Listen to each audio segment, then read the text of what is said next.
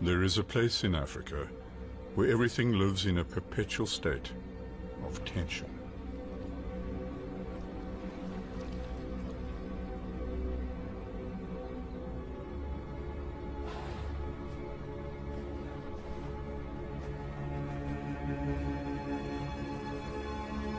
There is a pride of lions here, and they know they've pushed into the swamp too far today.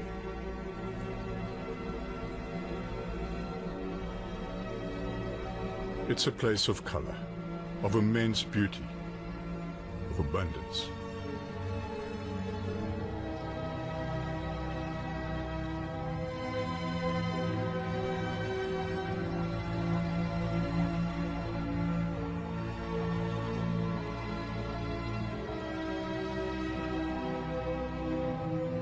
The lions are on a quest through this heritage to the world, a precious jewel in our hands.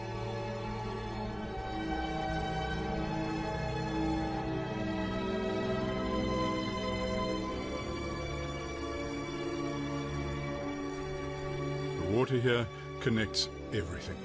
It is freedom for some, it imprisons others. It is the center, the giver of life, the cause of ancient feuds.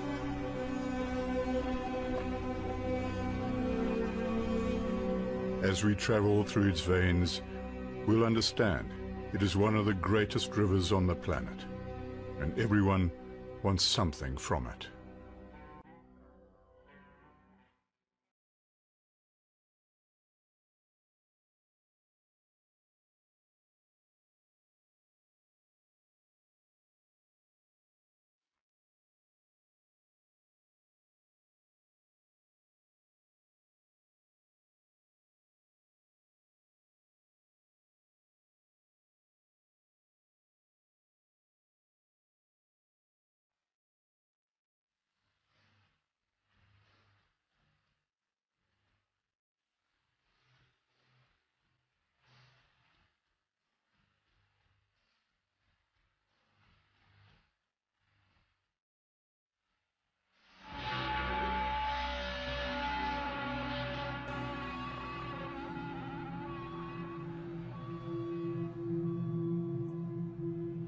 The first chapter of our story begins right here, in southern Africa.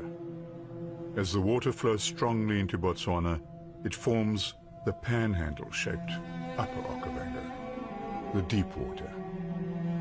It is pristine, wild, and remote. It is one of the three distinct faces of the river. This is paradise.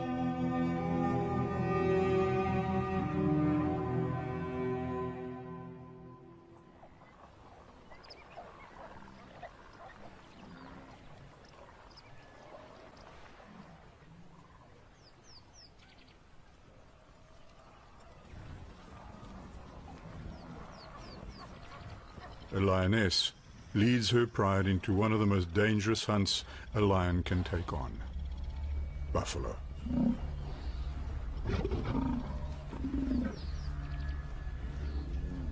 At least one of them has no future.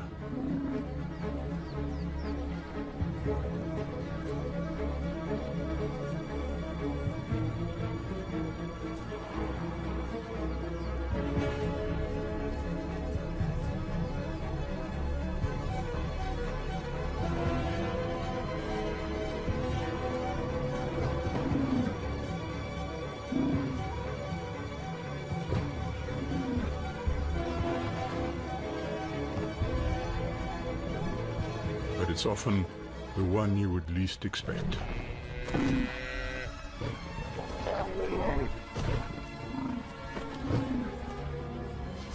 No one would have predicted that her day would end so badly.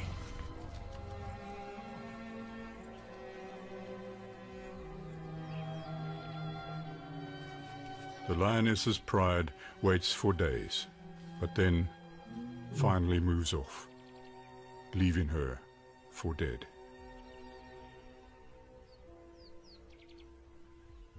Her shoulder is injured, her ankle shattered, but her story is far from over. Hers is just one of the intricate stories in this complex wonder of the world.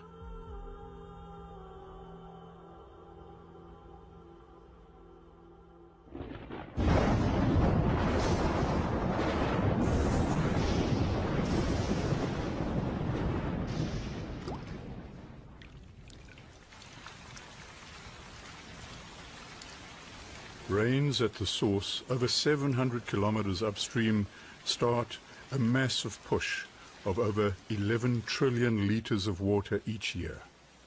It takes a single raindrop 6 months to travel the full course of the Okavango, each adding to the epic story of this river.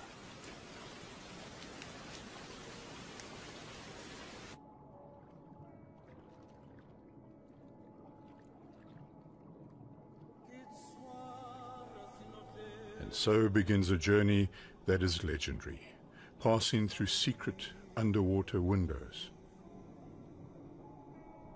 It goes down the labyrinths of monsters.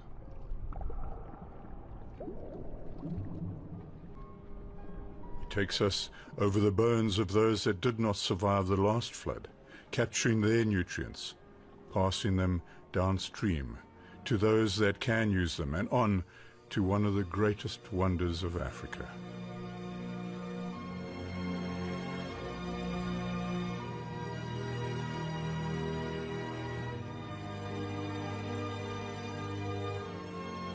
There are always consequences. Every action has a reaction, like a well-crafted Stradivarius violin. Plucked at one end, it shivers on the other.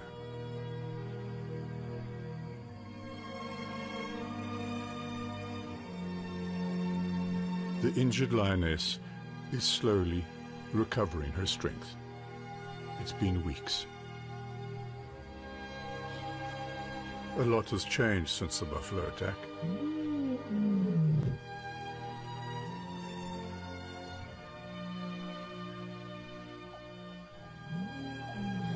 It's as if she's woken in a completely different world.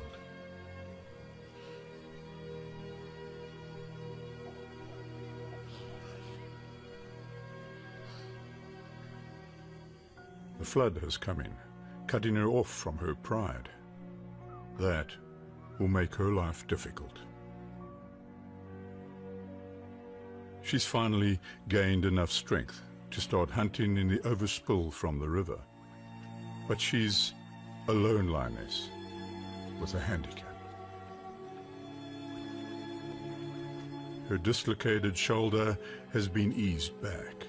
Her shattered ankle is still healing. But she's got another reason for staying alive.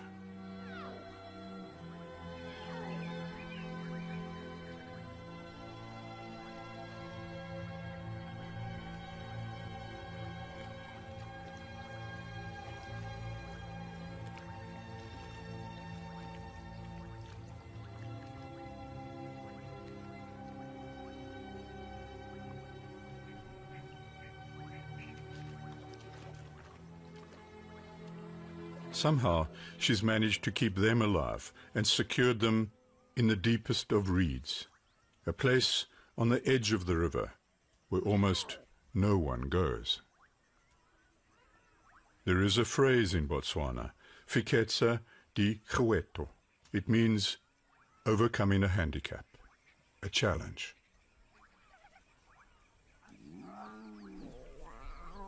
Fiketsa, we'll call her, is a caring mother.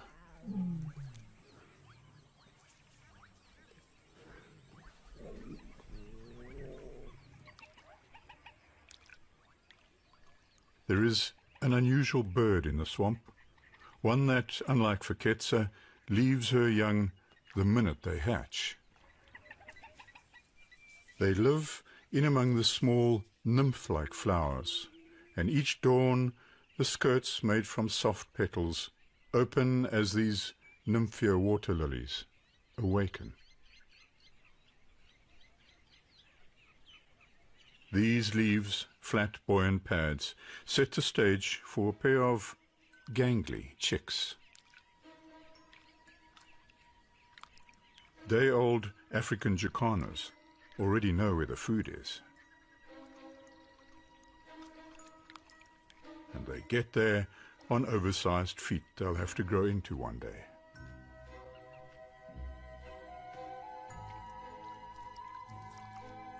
They're not ideally adapted for running, nor flying, but getting around on floating lilies, that is their speciality. It helps that they weigh just a few grams. Without a mother, two tiny fluff balls with long toes wandering around a thin platform of lilies won't last very long out here.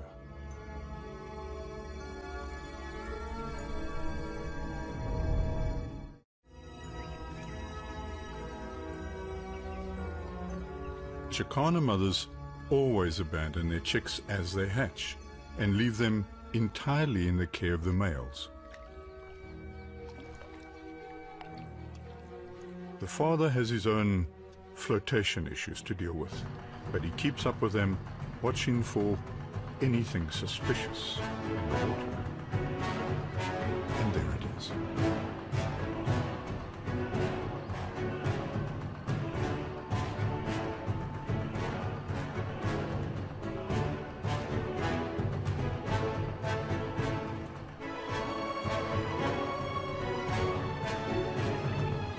Coded chirp, he calls his chicks to him. It's not just to hide them from the crocodile, he has to move them to safety. The best way for him to do that is to tuck one under each wing and walk them out of danger.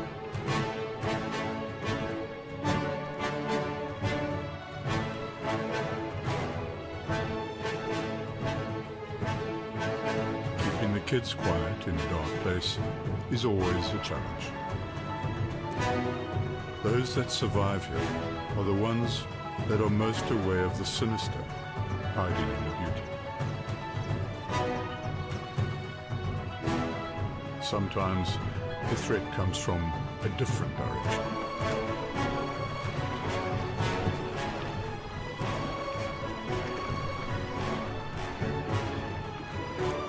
In an instant, the Jacana family's floating home can be destroyed by a giant, himself only looking to stuff in as much high protein from the lilies as he can possibly manage in a day.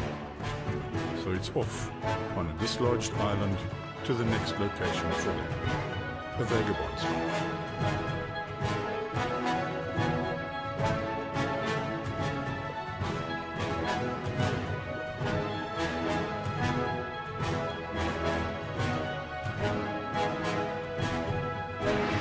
But if there's one single designer of paradise here, it is these giants, as they glide through the vast reed beds that surround the river. The dominance of this entire system is established with each step they take.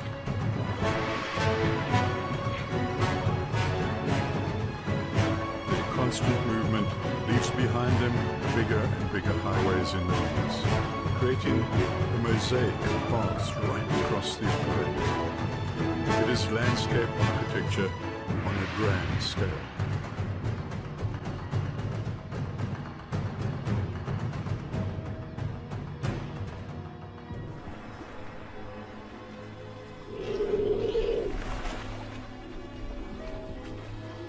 These are the real gardeners of Eden. They come for what the river provides for them, food and water, but they change that river itself, the direction, the speed of the flow.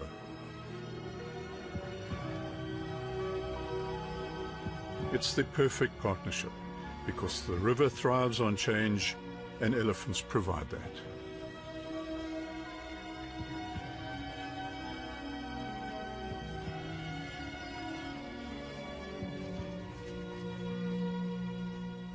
Elephants drift nonchalantly from island to island.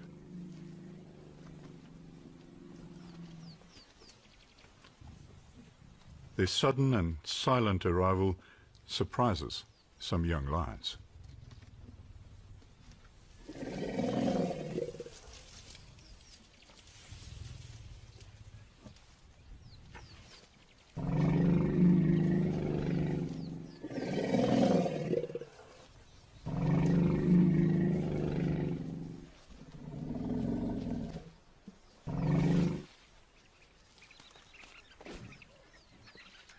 Dry ground comes at a premium in the swampland, so the lions give it up reluctantly.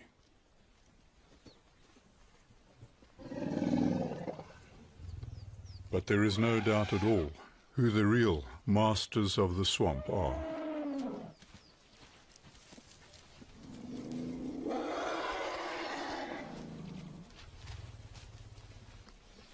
As the elephants charge through the water, they churn it all up, and that releases nutrients again. This freshwater plankton connects the entire underwater food web, and that is good for everyone, even the monsters of the deep.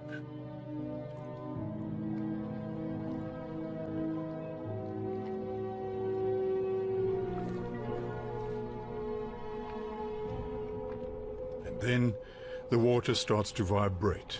Another major force is on its way now. Catfish, called barbel here, arrive in their millions at the head of the flood, feeding on anything and everything in their path.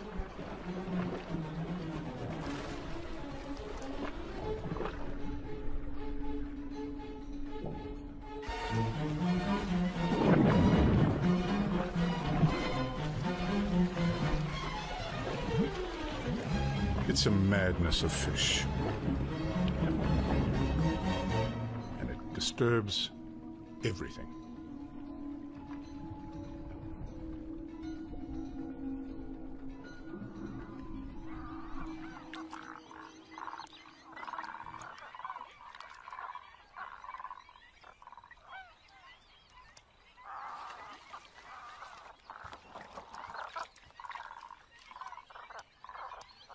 Catfish are both hunters and hunted.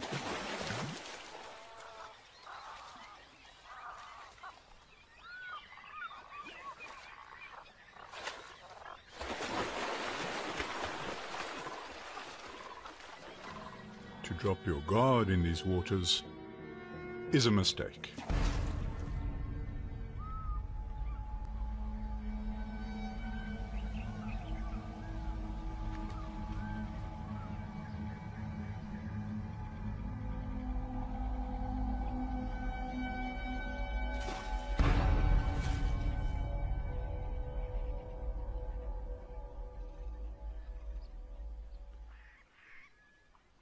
Mid-flood is the best time for fish eagles to nest.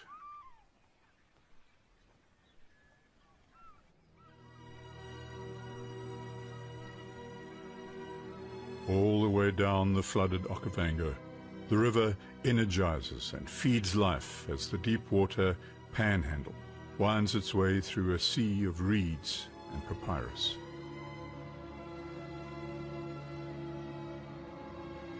In this upper part of the river, only very specialized adapters can survive. One fits in perfectly to the deep reed bed habitat. This is one of the last refuges of the very rare Sitatunga antelope. Shaggy coats fleck off the damp, Long hooves, much like the feet of jacana birds, support them as they wade in the mud or over reeds. But they are not alone.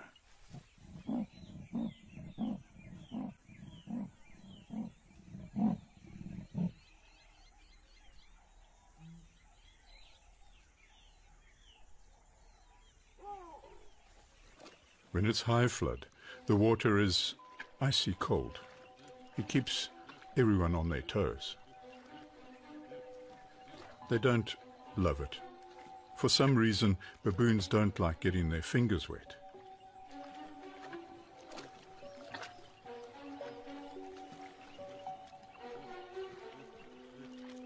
But the baboons are heading for the island forests because the fruit is on the islands, not in the swamp.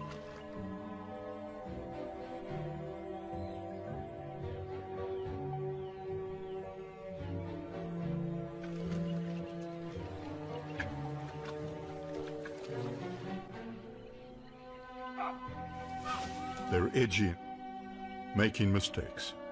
That doesn't go unnoticed.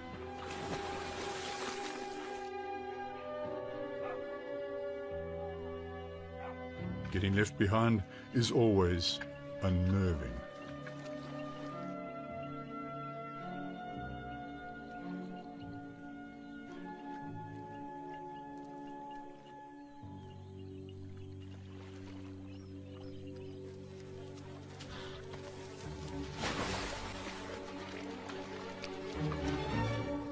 Today, it was the crocodile who was distracted.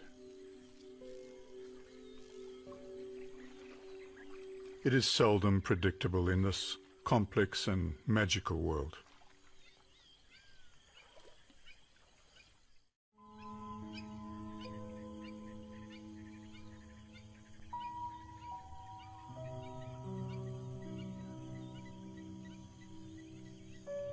In the chilly mornings, air turns to moisture. Droplets hang in the air, waiting for the sun, or rise, as if the very land was alive, exhaling warm breath.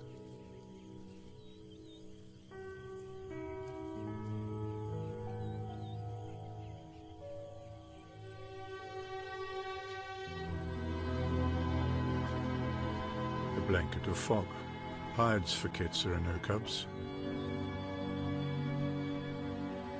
But when she looks around, it is at a shrinking territory, as the land disappears under the water.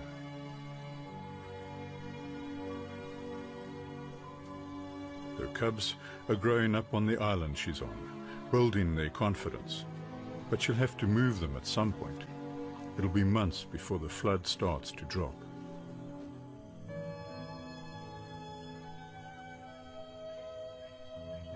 The water may look like a lifeline, but it isolates islands. Prey can be sparse, leaving a sterile hunting ground.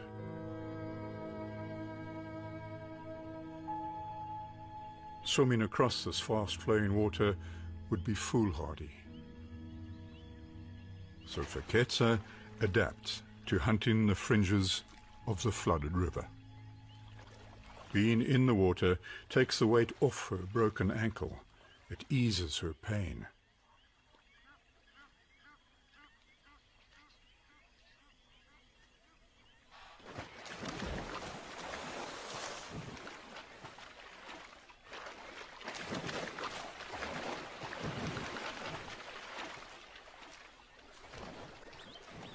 The surge of water has pushed Lechwe antelope her way.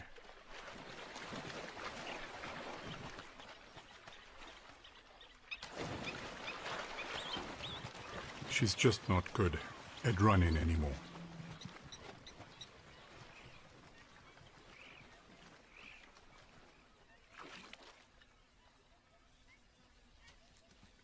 With her injury, she'll have to develop different skills.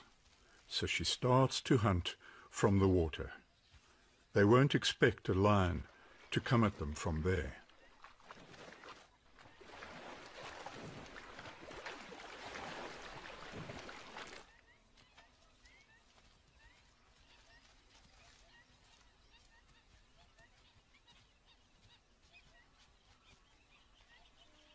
Today, she's got even bigger problems. The herds of Lechwe have attracted a new pride of lions. They're not as used to the water as she is, but these scared cats are still a major threat to her and might even kill her cubs.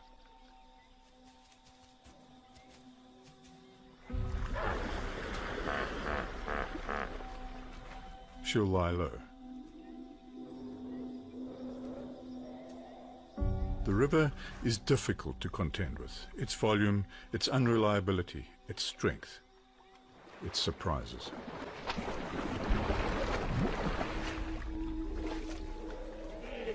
It puts everything under pressure.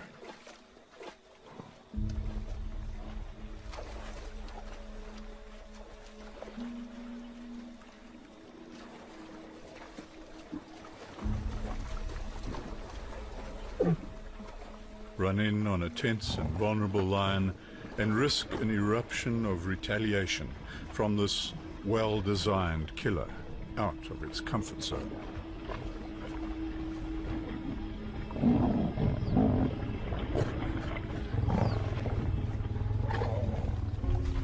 These new lions have a male with them, even more reason for Feketsa to stay hidden.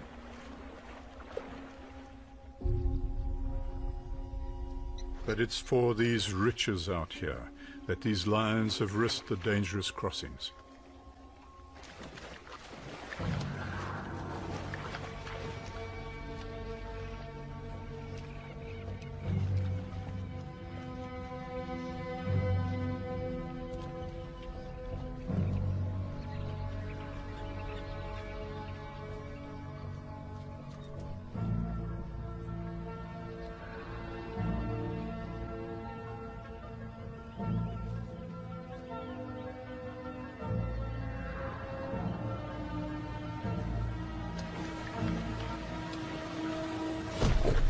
Big lioness is successful, but she's not comfortable in the water. She's not a swamp cat. But the threat to their kill doesn't come from in the water.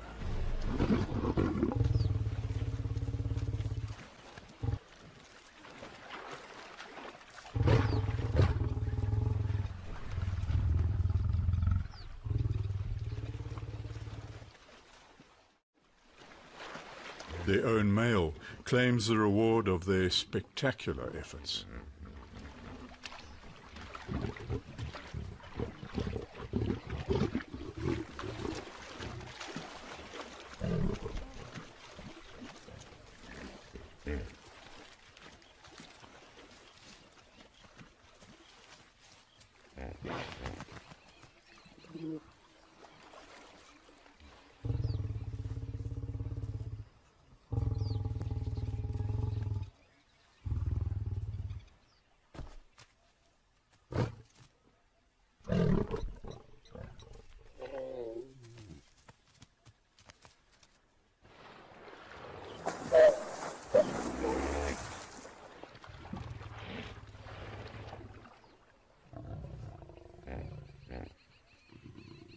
The pride came a long way for this, but perhaps they'll just keep moving on and leave Feketsa in peace.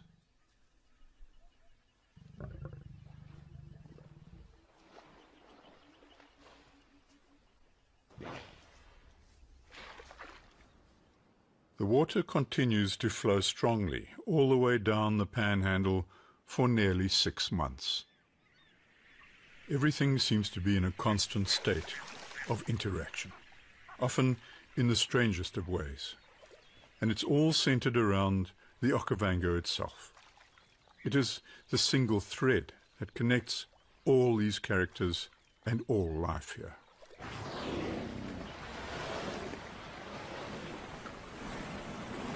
So a place in the river's tender embrace is worth fighting for.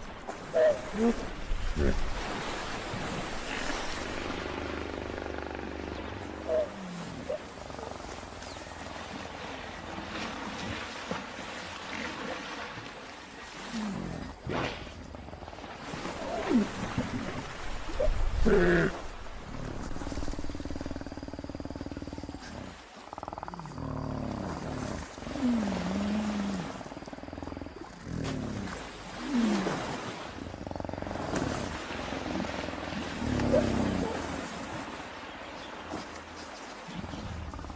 river's constant change throws territories up in the air. Bull hippos find new pools in the flood, only to find that someone else has had exactly the same idea. Mostly these fights are about noise and display, making a spectacular splash, staking that claim.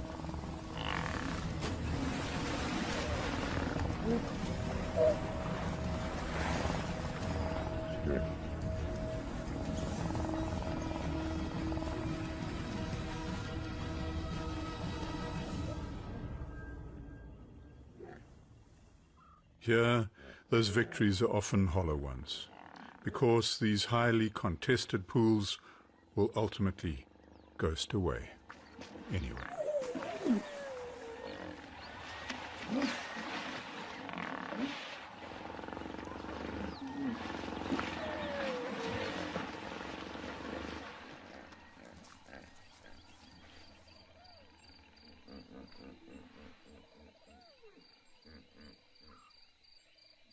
At night, a whole new world exists.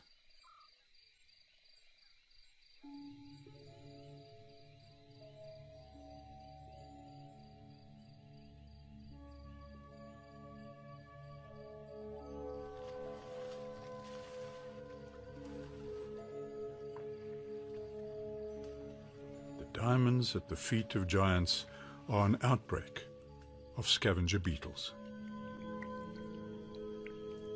They have been revived from months in hibernation in the mud and triggered by the flood and the moon and released into a mating frenzy to find that ideal mate in a crowded pond while they have time.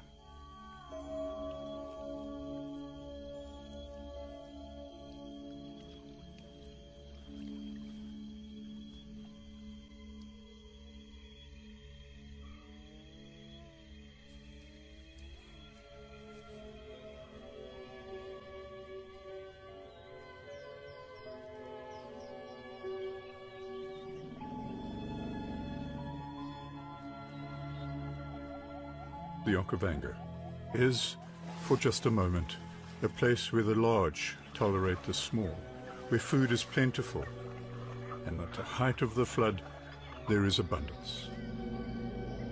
It feeds residents and attracts travelers from afar.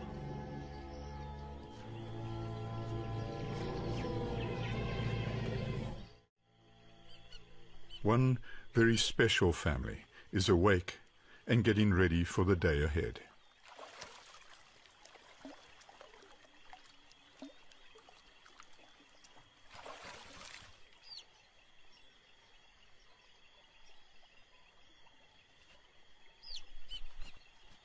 She has come here to breed. African skimmers select the exposed sandbanks along the Okavango as safe havens. Despite the odd clumsy takeoff, these are some of the most elegant birds on the wing here. And when they take to the air to start fishing, it is with aerial precision. They skim the mirrored surface with long lower beaks. It is high-risk fishing. They blindly feel for fish with their extended bottom beaks, and if they detect one, they grab it. If it's too big, they can snap a neck.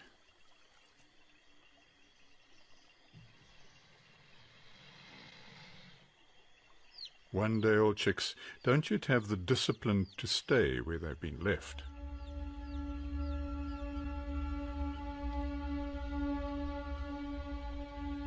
But there are now fewer than 20,000 African skimmers left on the planet, so the stakes are high. Each chick that returns to the warmth of protection is important to the entire species.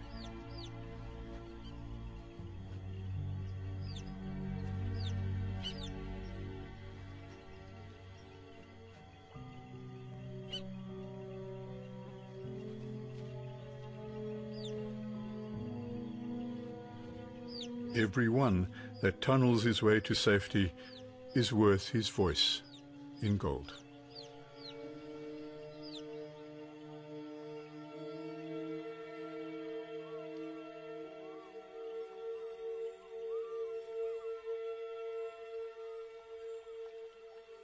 As the water glides across northern Botswana towards the middle of the delta, it starts to slow and widen.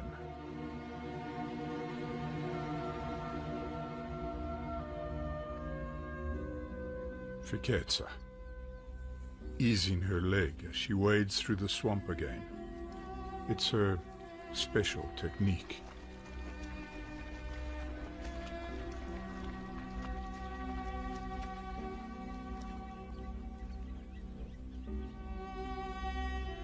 She tests a breeze on her face.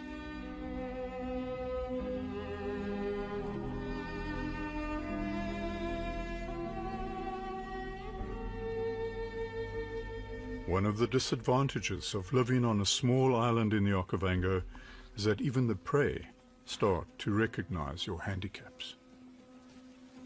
The local Lechwe herd knows her well. Their numbers embolden them to follow her closely. The familiarity may be their downfall.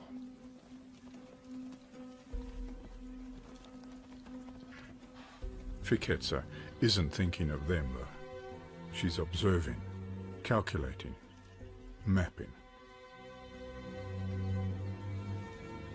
She systematically checks each tiny island in the swamp.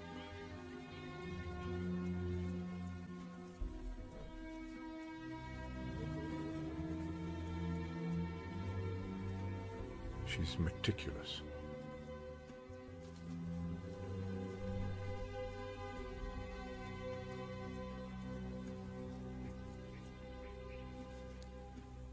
It's a process that takes hours through the heat of the day and over an exhausting 12 kilometers.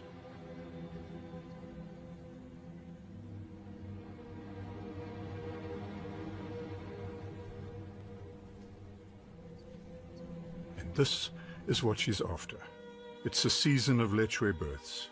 Each cluster of sedges, every bushy outcrop is now a larder of the vulnerable.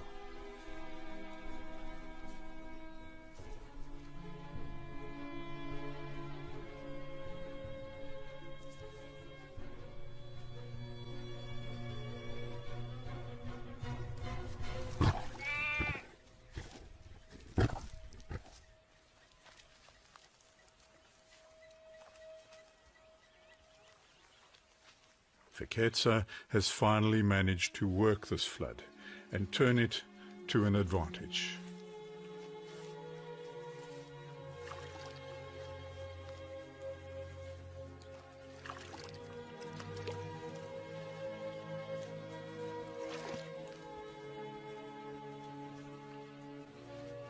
This calculated hunting through the swamp is more typical of leopards, not lions, a solitary cat. But she forges through the pain, determined to bring home the food she and her cubs so desperately need. And she does it all alone.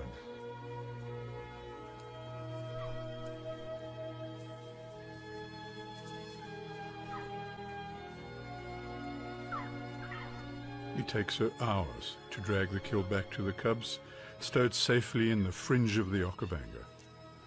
A story of overcoming challenge.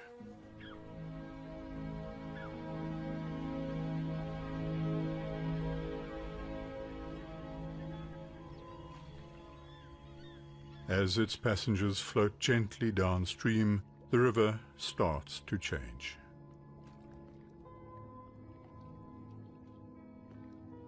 At some point, the fast-flowing river changes its entire nature. As it turns the final bend on the panhandle, it suddenly slows down because it spreads out into the flats.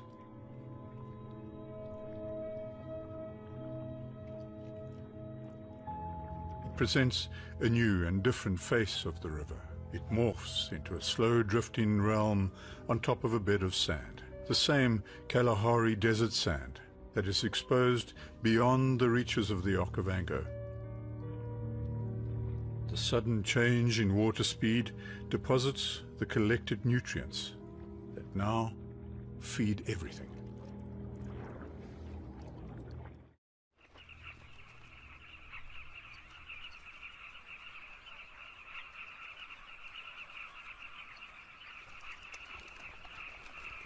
Migrants in scarlet are nesting.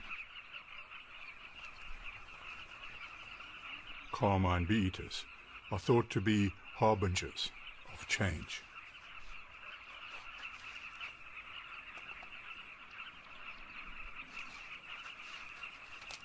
Certainly, their arrival seems to be perfectly timed. When the skies are ripped open again, the colony senses what this might bring.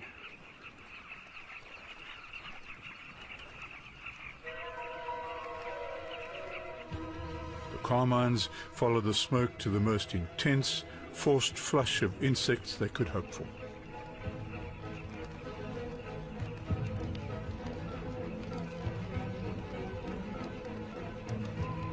It's a dance with death, where a sudden gust could capture a bee-eater and throw it into the flames.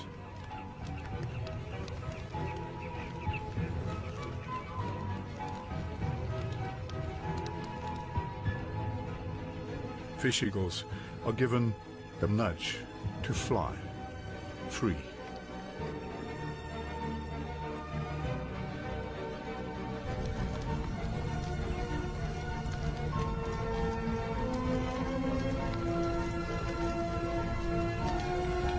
Reeds packed with oils explode all around them. The fire plays a role together with the river, as flames split seeds open, and those seeds fall down into the swamp to soften, to tumble downstream, and to grow.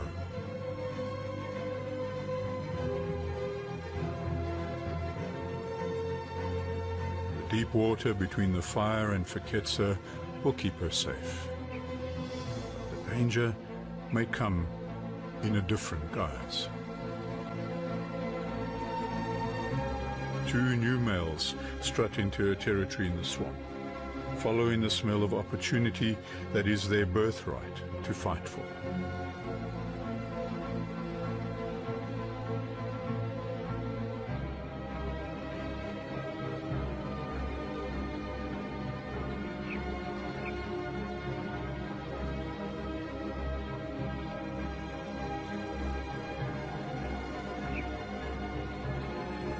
Might be her downfall, but they may also be her salvation. If they accept her cubs, the new males could help her form a new pride again. But the river doesn't care, one way or another. She's not taking any chances.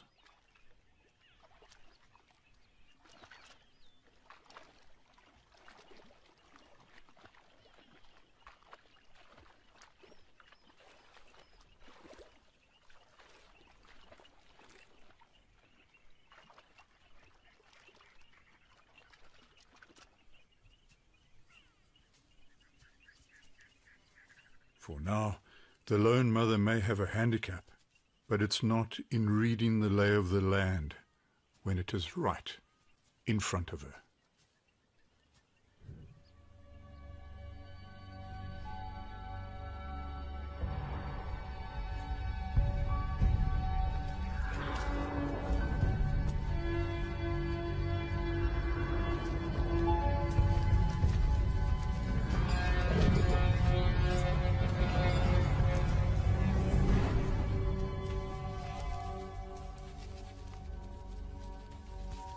Felidae, the survivor, is risen from the ashes.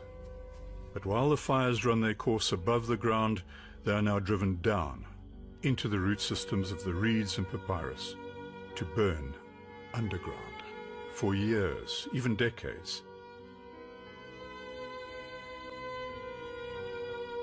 From here, the river moves on under the smoky blanket, traveling as it has for 60,000 years, towards the fan-shaped delta, where it spreads out, introducing us to even more characters who will use the river, be used by it, succumb to it, or thrive on it.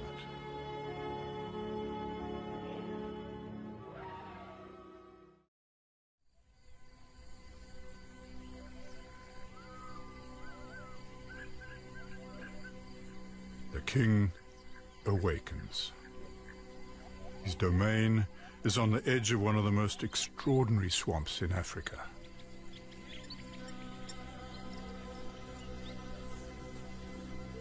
He knows his charges.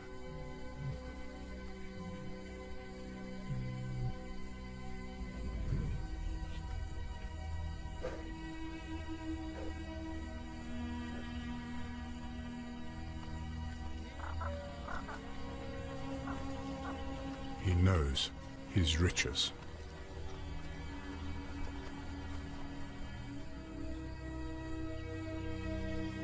He knows his threats. Intruders, young challengers.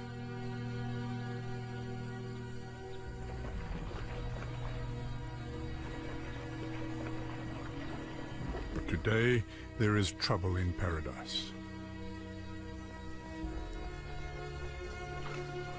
The cuts and scars on his face are a roadmap of his past battles. Everyone is aware.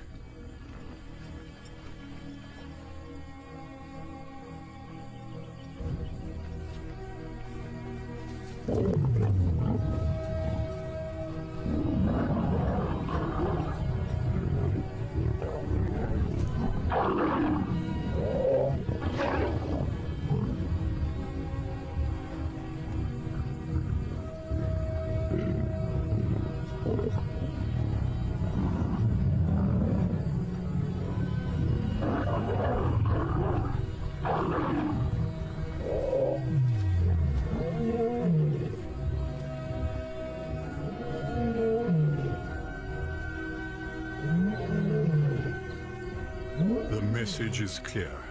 This is not their dream. It belongs to him.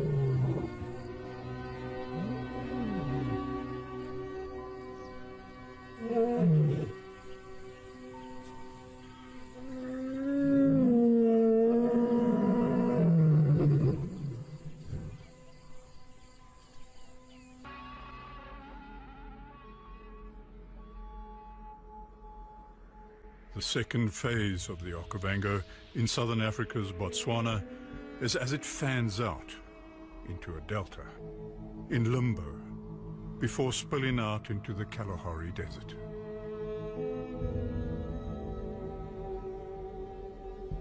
The clues to why the delta changes its shape so radically here lie at the center of each of its uniquely formed islands.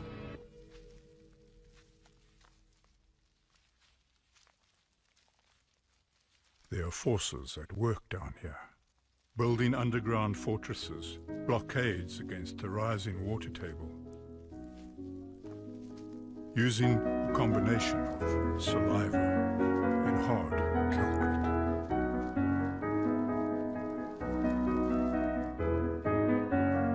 Just a single one of them influences everything here.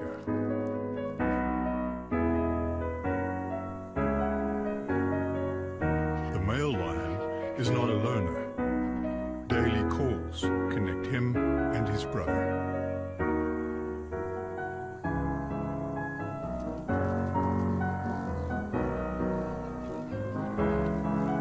All around them, life is erupting.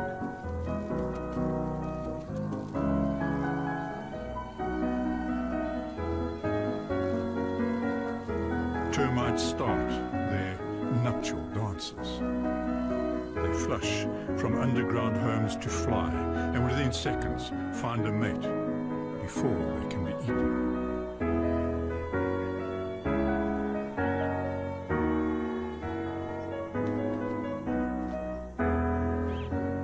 Millions don't make it, but millions do.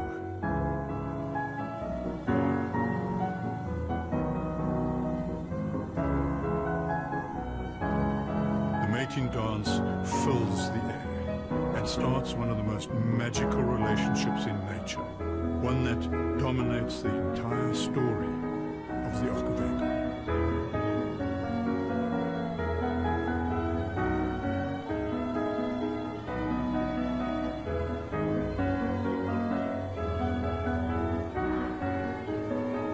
They land at the feet of giants, find their soulmates, and burrow down into the soft Kalahari sands. And then they start a new cycle of building. Towering castles rise up even above the heads of elephants.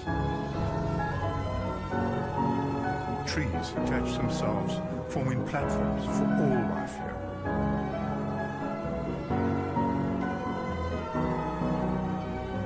In this flat landscape, any high ground forces the floodwaters to spread around these islands, creating a sprawling delta across 15,000 square kilometers of Botswana.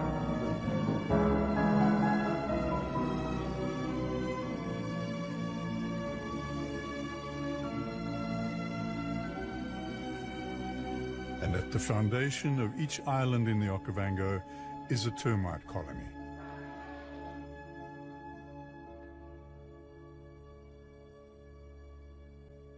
In a place where water is abundant, it's the high ground that is precious and used by just about everything here.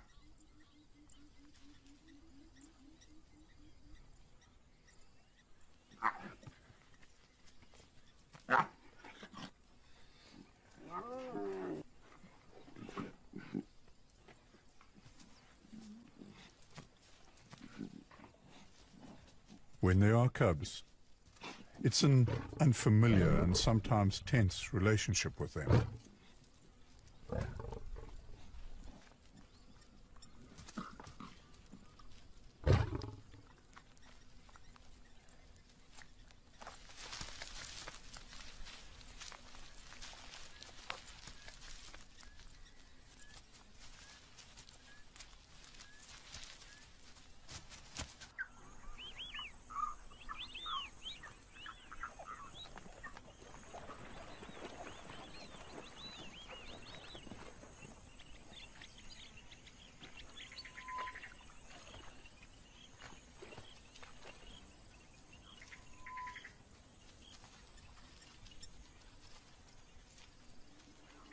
In this upside-down world, months after the rains end, and just as the dry season starts, the flood begins to rise.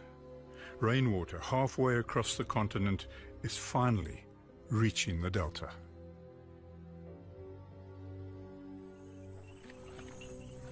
Those that can adapt to this watery world have an advantage, especially if they can find just the right island.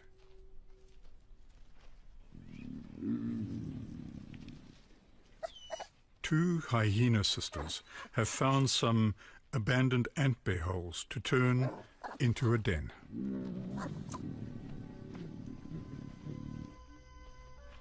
Hyena family greetings may be a little curious, but these are some of the most caring mothers in the Delta. All their cuteness has been reserved for when they are very young. They soon grow out of it. The older cubs have already developed bone-crushing habits, so the youngest dig secret chambers into the heart of the termite mound that only they can get into. Someone else is eyeing one of their holes today. And quite simply, moves into the spare chamber. It's disconcerting for the cubs.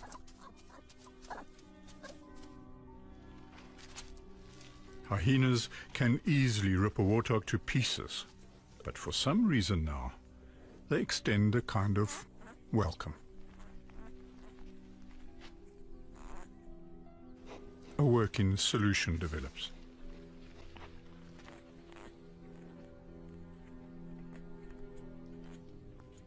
Hyena den during the day, and at night, when they are out hunting, the warthogs are in residence. And during the twilight hours, both families are at home.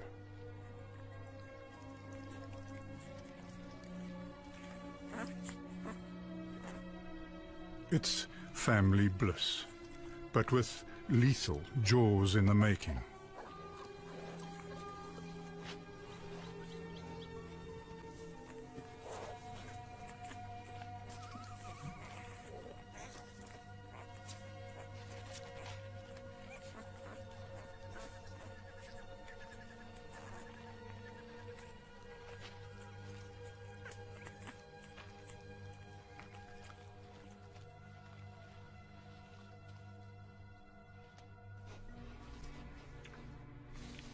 And both families keep a wary eye out for the odd neighbors.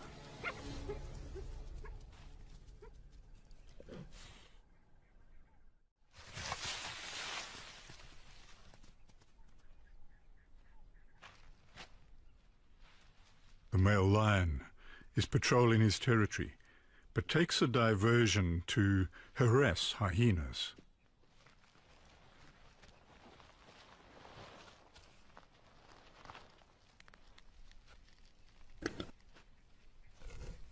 He's definitely also interested in the smell of hidden pigs.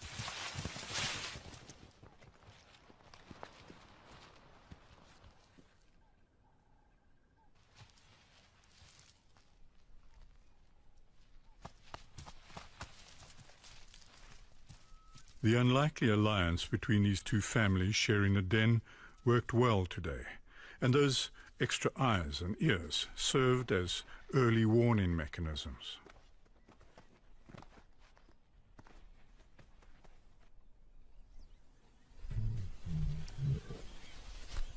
At last, the two brothers have found each other. Their bond is vital to both of them, their territory and their pride.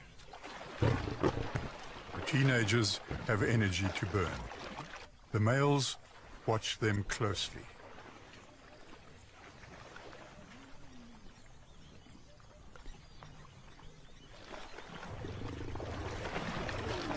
The first sign of small manes on the young lions has their father's attention.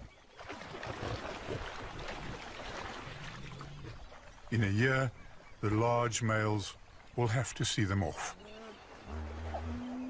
Lions of any size on the move through the swamp send shockwaves of panic through everyone.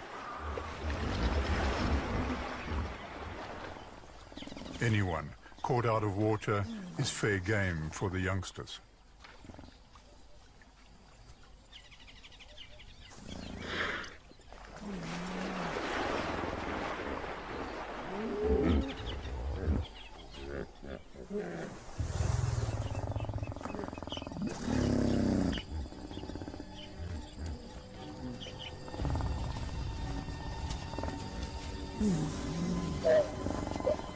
And it turns into a game of cat and very large mouse.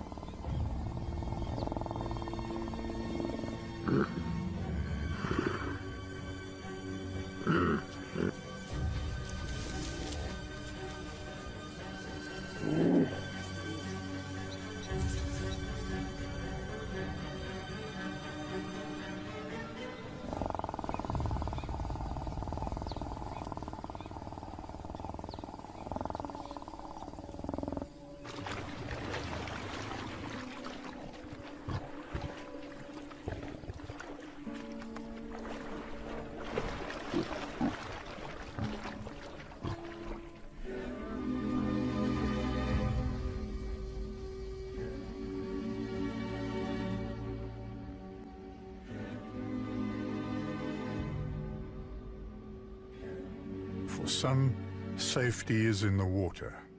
For others, it is on the termite islands as the flood rises.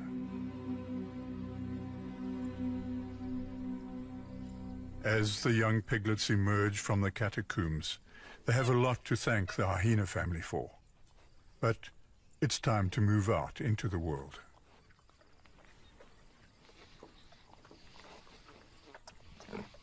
Warthogs across the delta more than double in number in a few weeks, all because of their initial safe havens in the termite mound islands.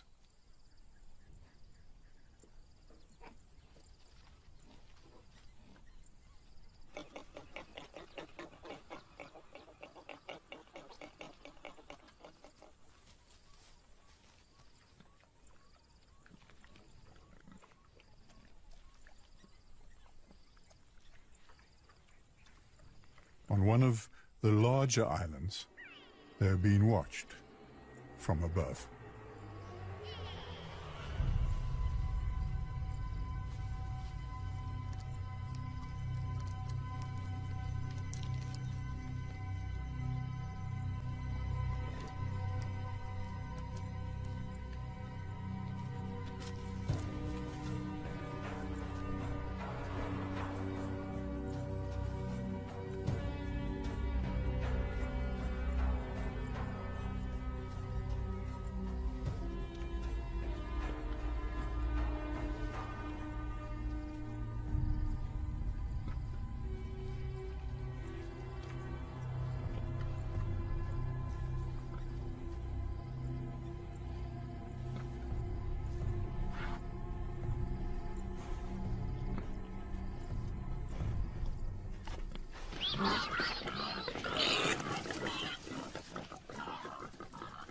The leopard can't choose, so grabs up 2 piglets.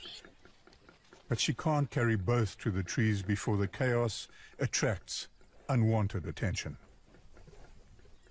Now, the hyenas are interested in the smell of piglets for an entirely different reason.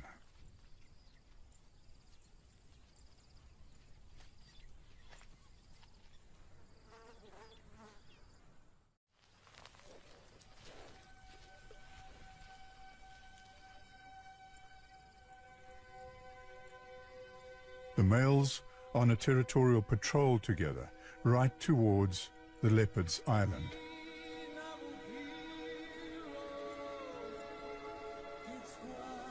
She is saved by chance.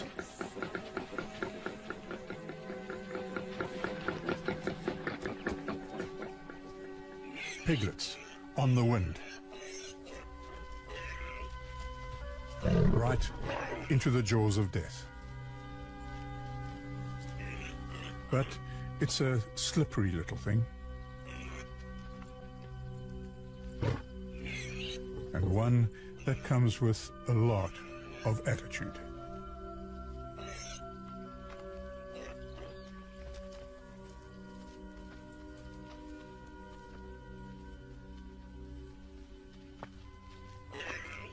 For the largest of the African cats, being confronted by something this small is a little confusing.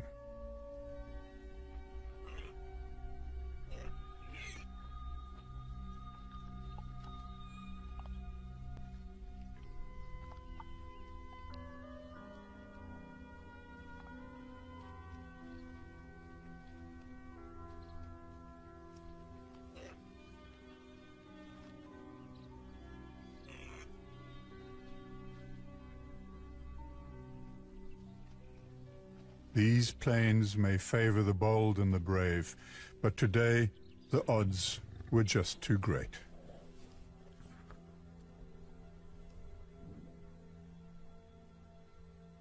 And not enough to feed both brothers.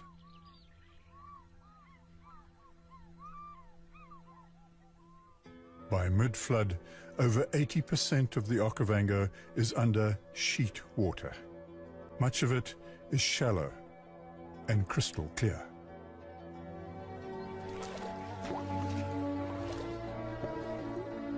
Because the flood lags so far behind the local rains, it brings new water at just the right time for thousands of animals.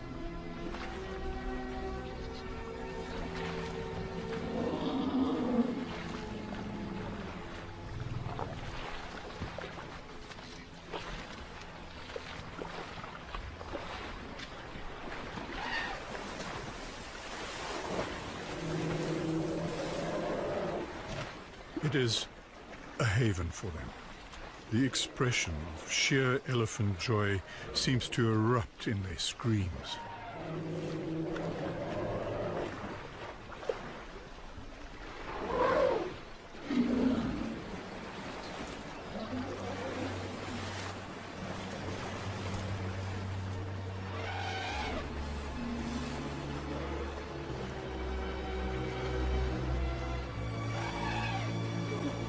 They are, in fact, the architects of the Okavango. Where elephants lead, the flood follows, bringing new water down dormant channels to forgotten islands.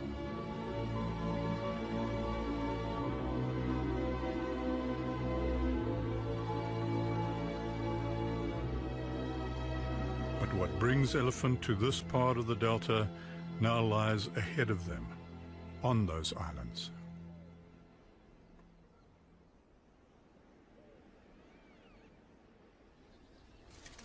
They can't reach these dates and don't want to destroy the tree itself, so they gently harvest the fruit.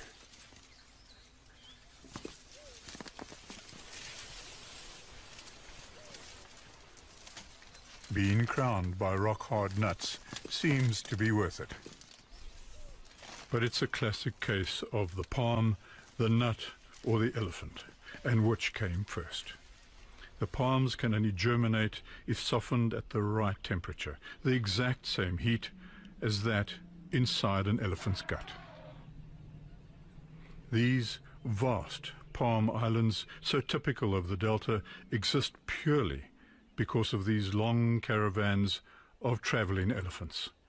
And the islands themselves are built on termite mounds, right across the Okavango.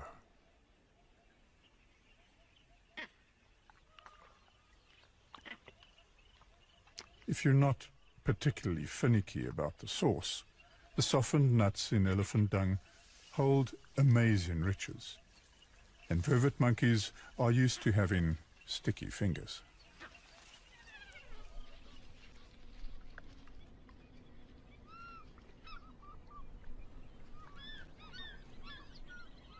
As quickly as it came in, the flood starts to shrink back again after a few months. The first signs of change.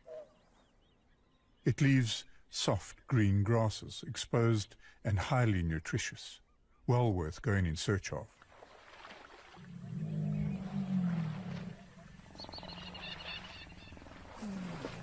But unfortunately, others have the same idea. It's a three-way fight. One backs up into a small termite mound and gains two advantages, the high ground and a protected rear end.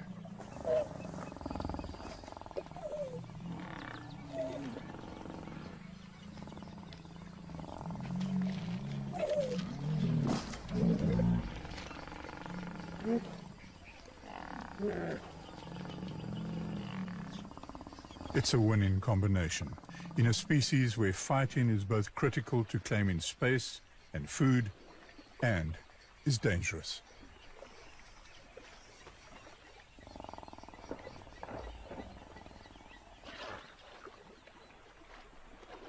Hippos dominate the waterways throughout the delta, making it as hazardous for other animals here.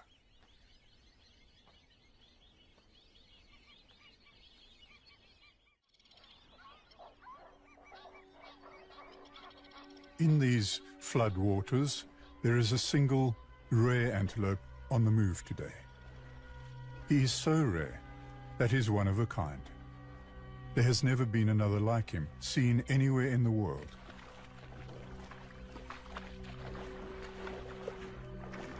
At first glance, he looks like a common red lechwe. It's not surprising. His mother was a lechwe. But his father was a waterbuck. We'll call him a watchwe in honor of both parents.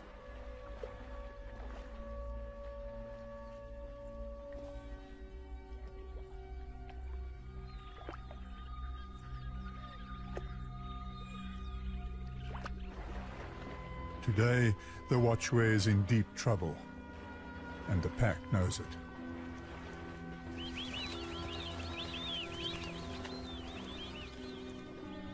The watchware is larger than any normal letchware, and that may confuse them, but the painted dogs are not easily scared off by size.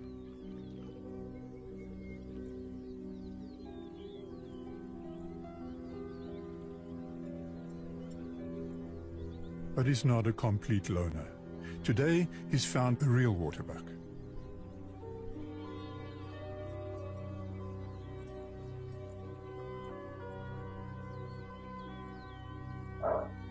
Their interest in and different genetics may be academic now. The real threat may actually be in the water they're using for their escape.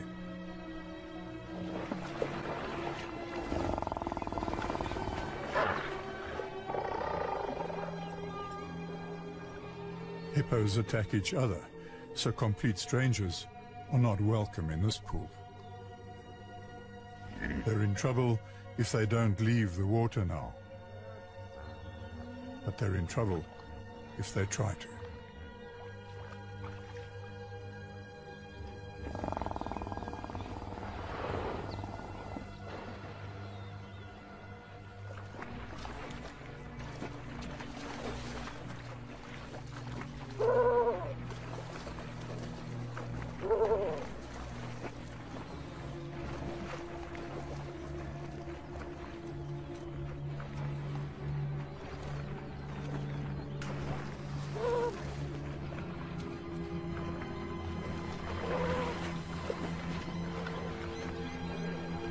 Confidence of being born bigger and bolder than his siblings is paying off. But today, the true antelope finds safety in limbo, somewhere between the riverbank and the deeper water. Even the hunting dogs won't risk offending the hippos. It's a standoff between an endangered predator and an antelope that doesn't really exist.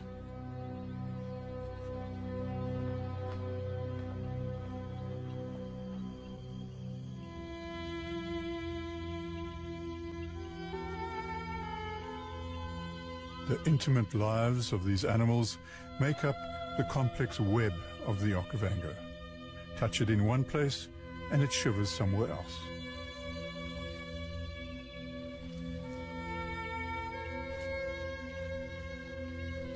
Someone's paradise is someone else's purgatory.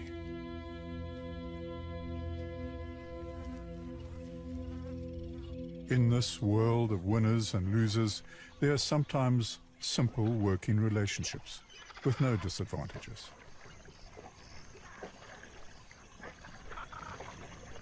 Black egrets have a special technique of blocking out the shine on the water to catch fish under their umbrella-like wings.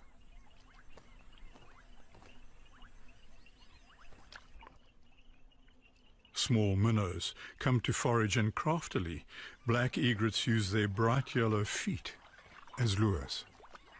It's such a good tactic that a glossy ibis poaches under the umbrella without any shame at all.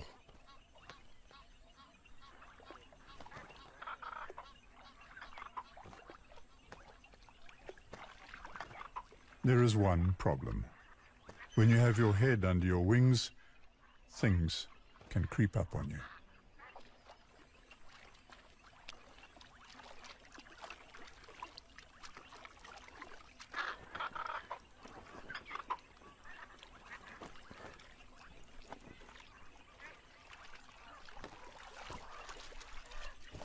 The pride is out hunting, and young lions are interested in anything that moves, in particular, those that move slowly.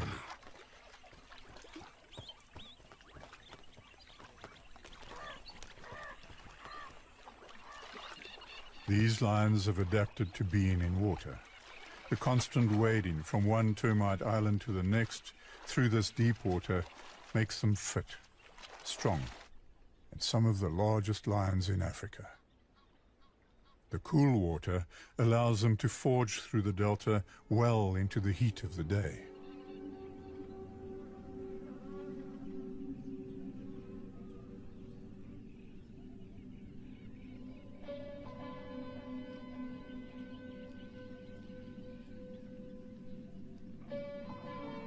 In these mosquito-infested swamplands, they are after one species of prey above all else. It's their favorite, but it's not easy. Buffalo.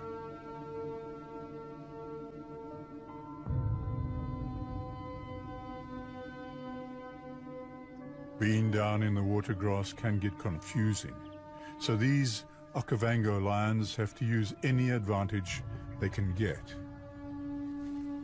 Elevation is a huge help.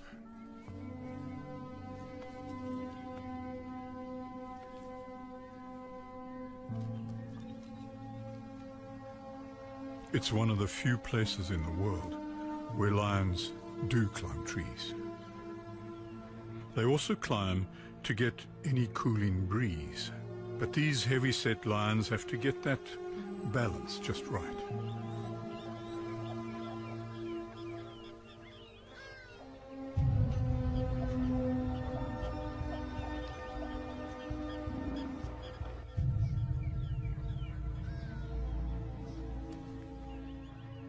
And it's not just the lionesses that can climb.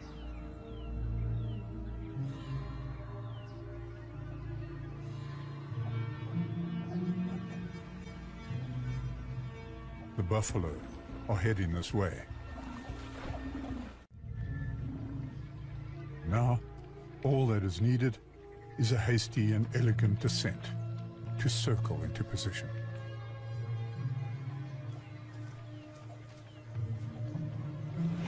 The time to attack buffalo is when they bunch up, when they are stressed by the deeper water crossings.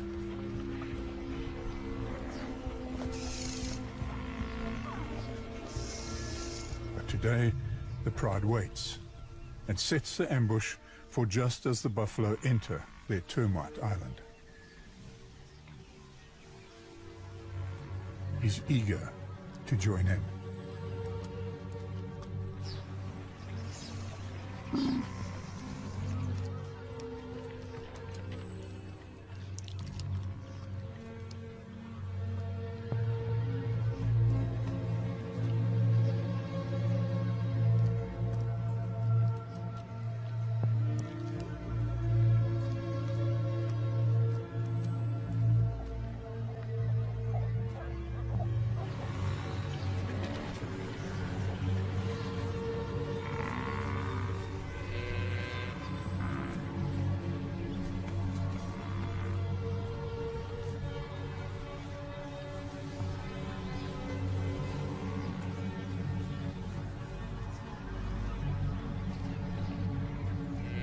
With the pride in perfect position to ambush a lost calf, the trick would be to not spook the buffalo.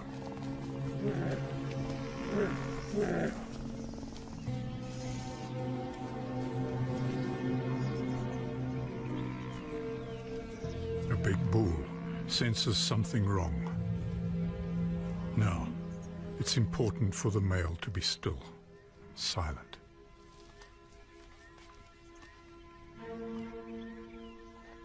The male's weight to agility ratio is just off.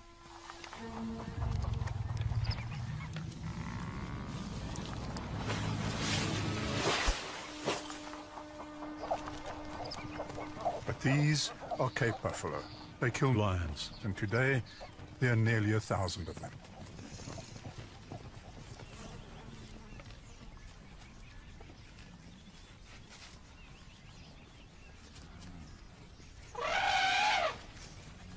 Suddenly, a young bull elephant is in the mix. Elephants are definitely the dominant species on these islands.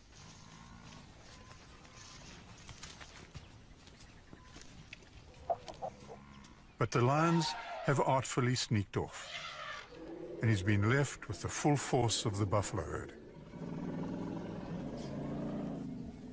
This warrior elephant is up to the challenge.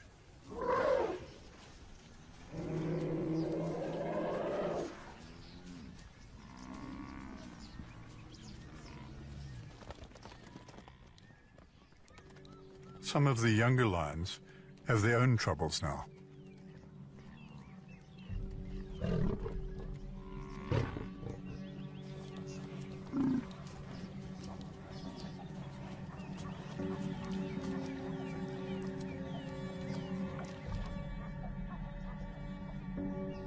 treed by the buffalo, they have nowhere to hide, and the best elevation is just at buffalo horn height.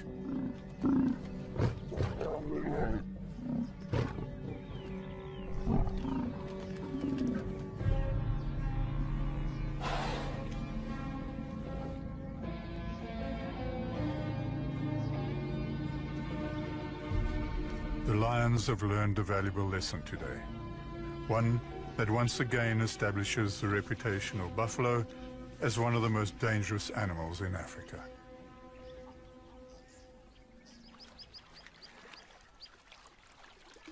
The pride is bruised and retreats to give the buffalo a wider berth.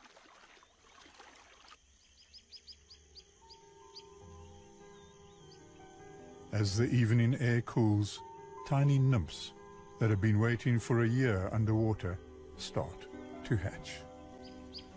Lunar mayflies fill the air.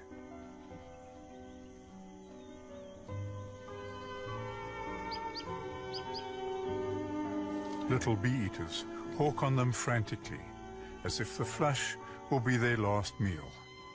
But here, there's no shortage of insects. The Okavango keeps providing to those that are well adapted to use the moment.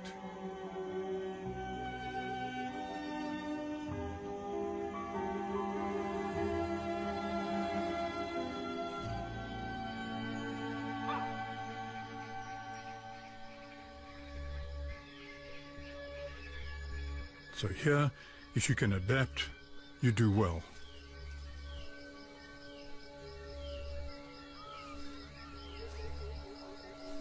Baboons spend their nights in the trees asleep.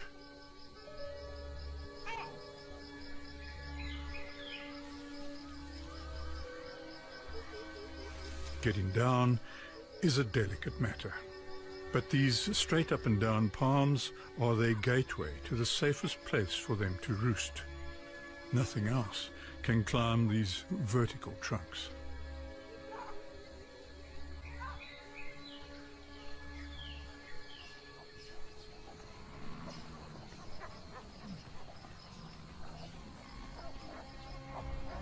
The buffalo herd is also awake, moving downstream.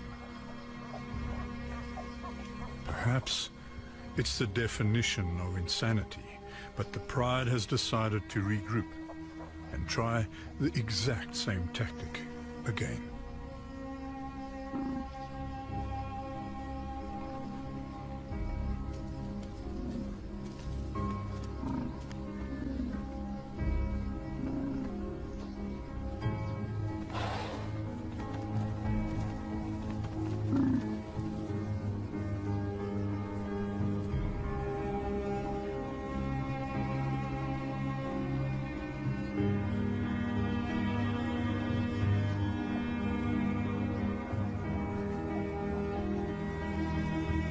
Going to need something different today, or it'll all end up in the trees again. It's going to take a hero, an unlikely hero after yesterday's performance.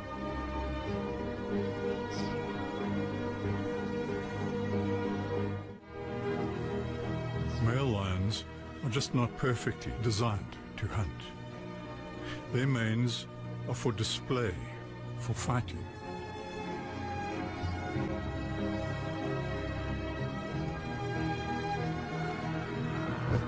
But the pride is uncoordinated, the buffalo united.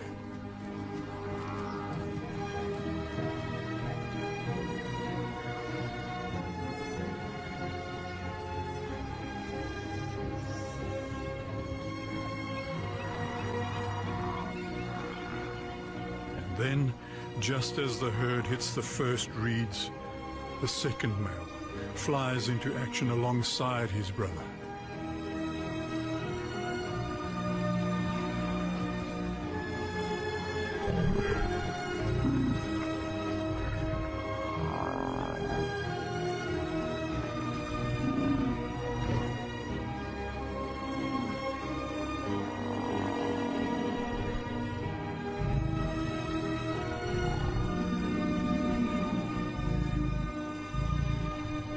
This is why prides often have more than one male, to bring down the difficult, heavy prey that the rest of the pride simply cannot conquer.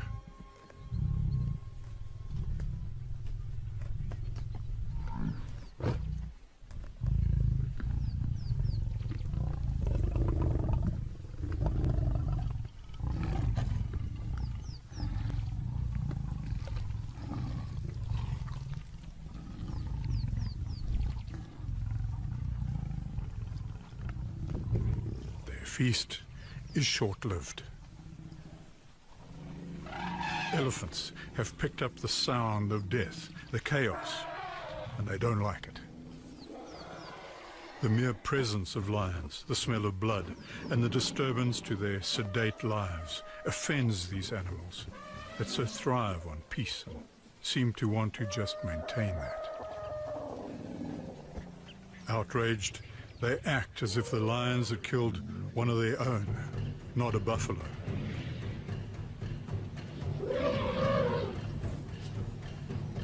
But for one of them, that may be true. A tuskless cow reacts as if she has lost a calf or family member of her own in the past. Elephants hold that hurt and loss for a long time.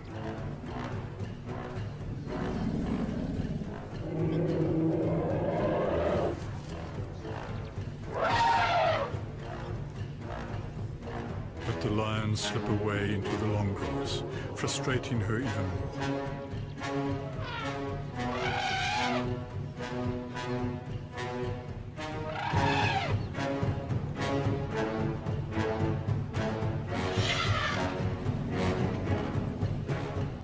Then, without any obvious reason at all, the female and her herd suddenly settle down and allows the pride forgiven, but not forgotten.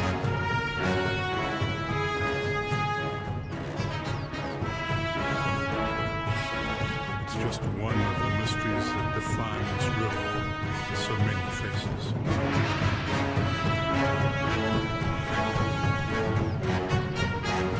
This strange, magical flow starts inland, it dabs and meander around termite castles and down elephant ridges, affecting humans.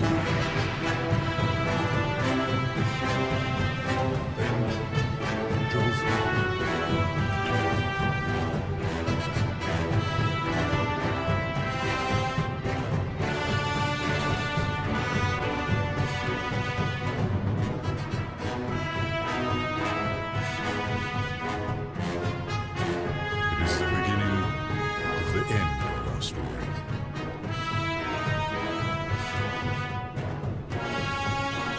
Chapter of a river that has run its course.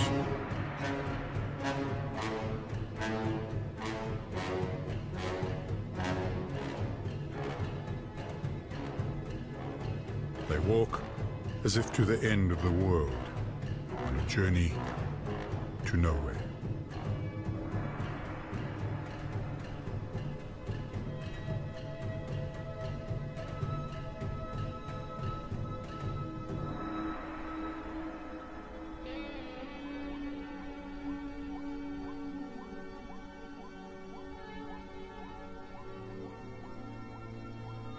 This ancient land is where the water turns to salt, the air burns on the inhale, and everything seems to wait to exhale.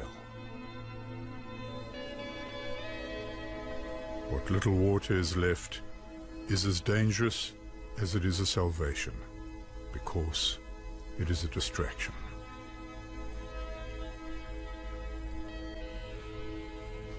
A place where someone's mistake is someone else's lifeline.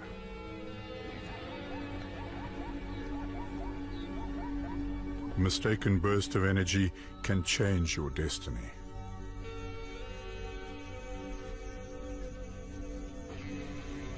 The next and final chapter of our story of the great Okavango in Botswana is where its fingers clutch onto life, as the water touches the desert, where the paradise turns into an inferno.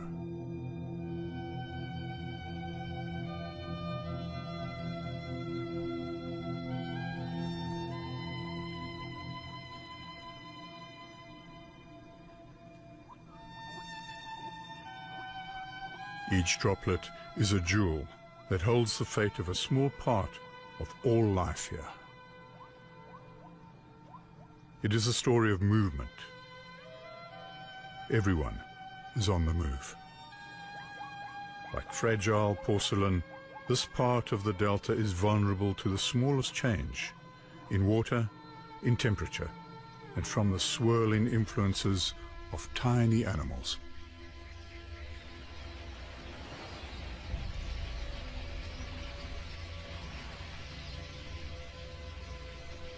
Red-billed quelea in their millions start to flock. These are the most abundant birds on the whole planet. A single superflock of quelea can devour 20 tons of feed a day, and that changes everything here.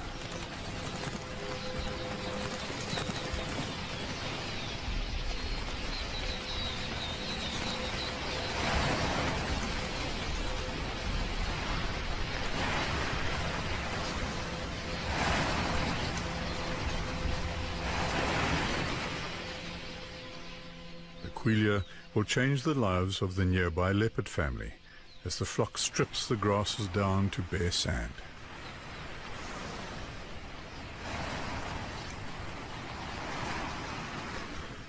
The little female's brother has less time for such reflections. He is more interested in how things work in the world.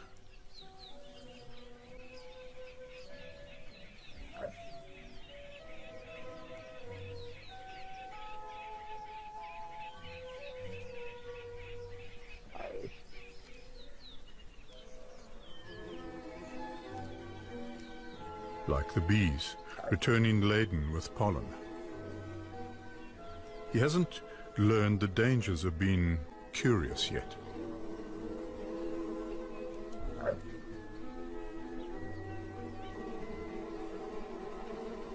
Bee-eaters swoop in to take advantage.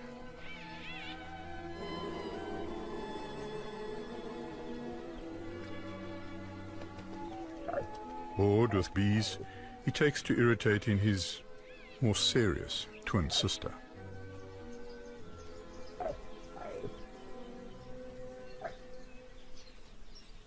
It's the season of the sausage tree flowers, good for bees and the ideal place for the twins' mother to hang out.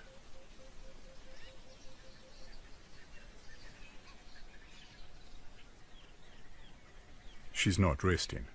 She's waiting for the fallen flowers to attract attention.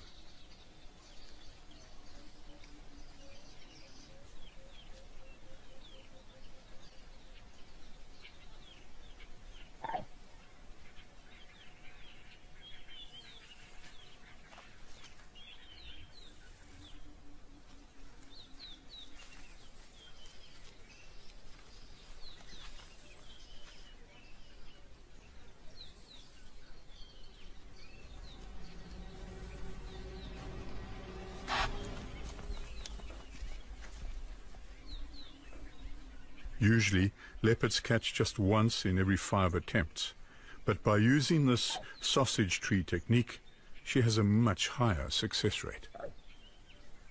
It's also why we call her moporoto, the local name for sausage tree.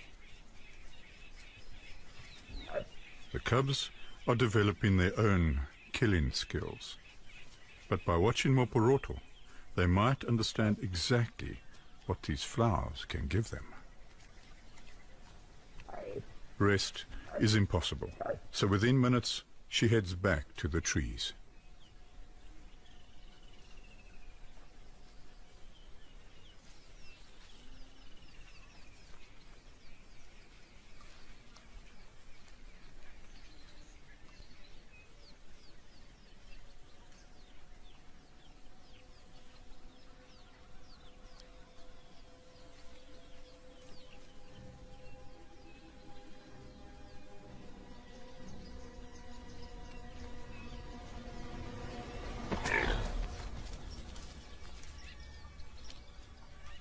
The throat hold makes it a silent death.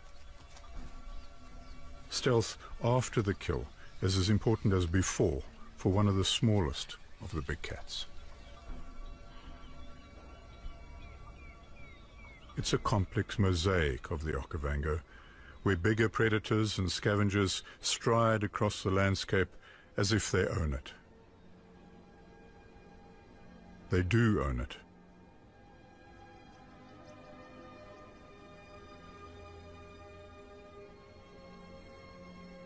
Here the water separates into streams and rivulets, winding fingers that cut through the grassland and sausage tree islands.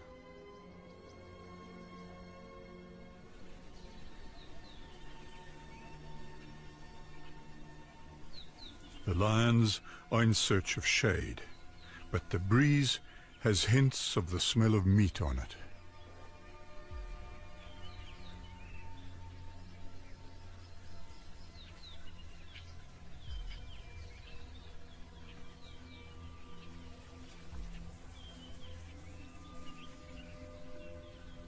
If the cubs panic, they could slip. It would end their story. The lions want the kill, but just can't get to it.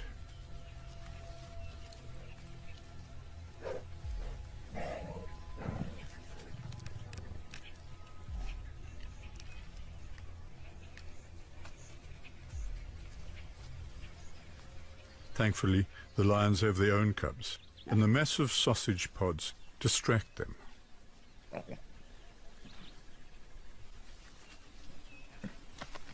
Their fascination with the woody pods is a mystery to the leopard cubs, but from now on, their lives will be intertwined with all these other predators because the Okavango has one of the highest density of carnivores in Africa, and they are periodically thrown together by the flood.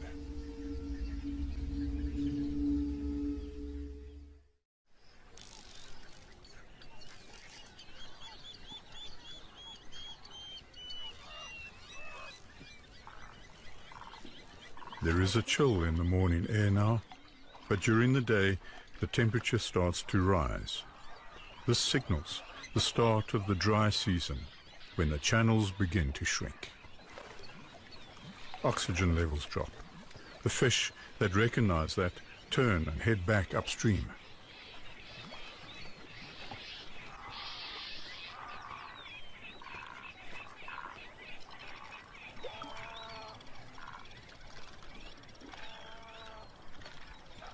Those that leave it just too late get cut off, isolated. The birds harvest tons of fish each year. Their collective and organized feeding frenzy will clean out a pool in just a few days.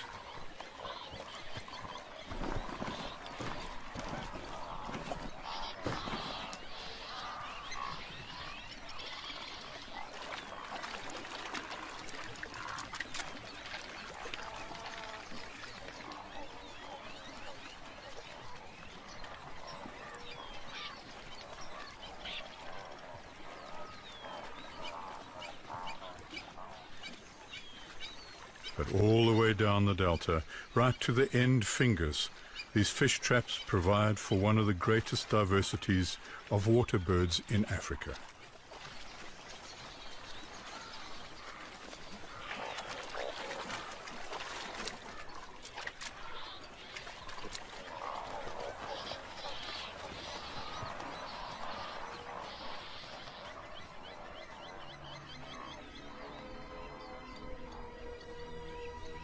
Being able to move is critical to survival at the fringes, where water supply is fickle during this part of the year.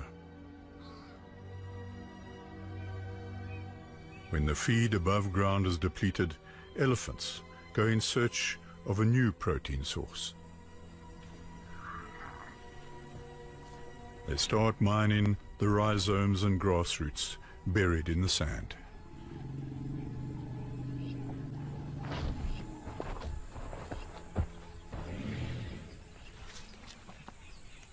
In the dry season, the entire value of the grasses is stored below the surface.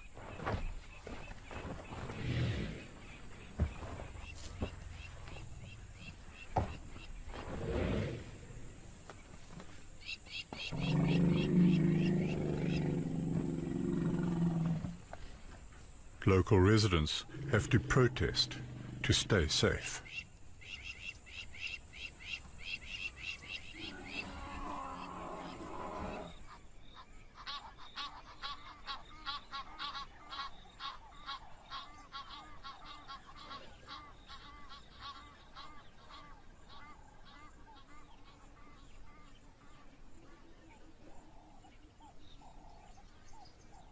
A pack of painted dogs have a small problem today.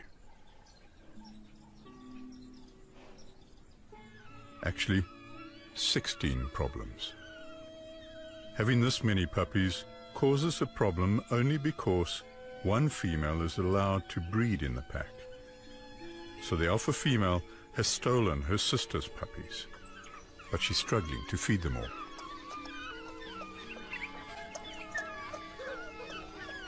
It's a free-for-all, but she refuses to share this burden of motherhood or abandon any pups.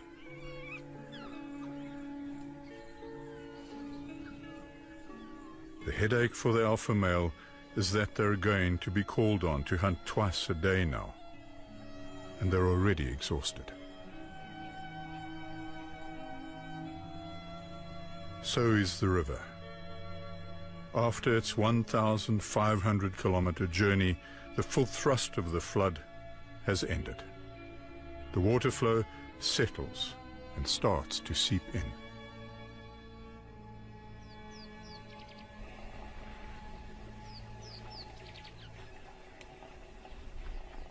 Even sleeping giants can be woken by a small, niggling voice.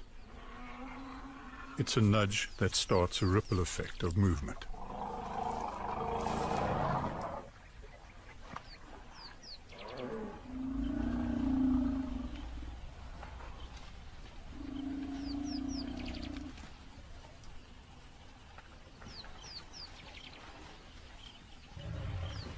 It's the largest migration of elephants in the world.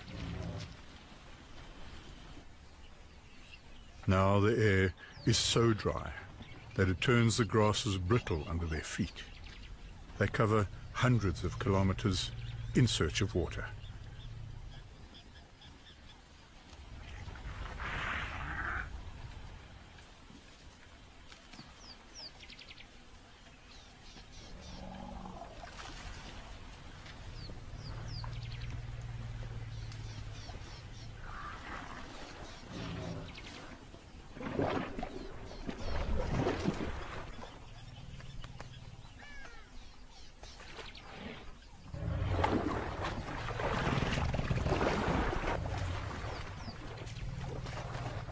It's a 200-liter-a-day challenge, so these Okavango elephants are seldom far away from water.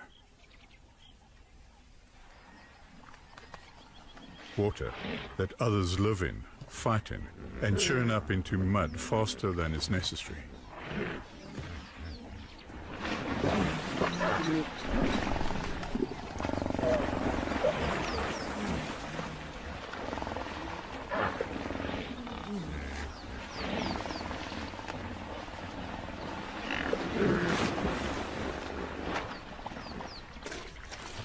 This pressure on resources sets the elephants off again in search of clean water, and behind them the land is left to rest. At these fringes, those that can move have an advantage.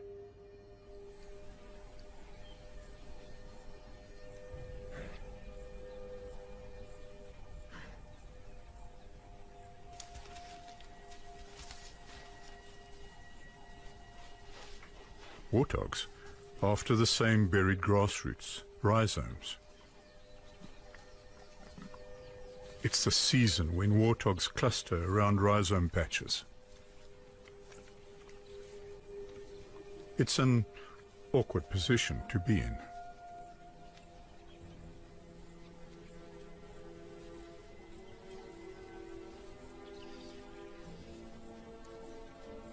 Lionesses have to hunt whatever prey is in their territory.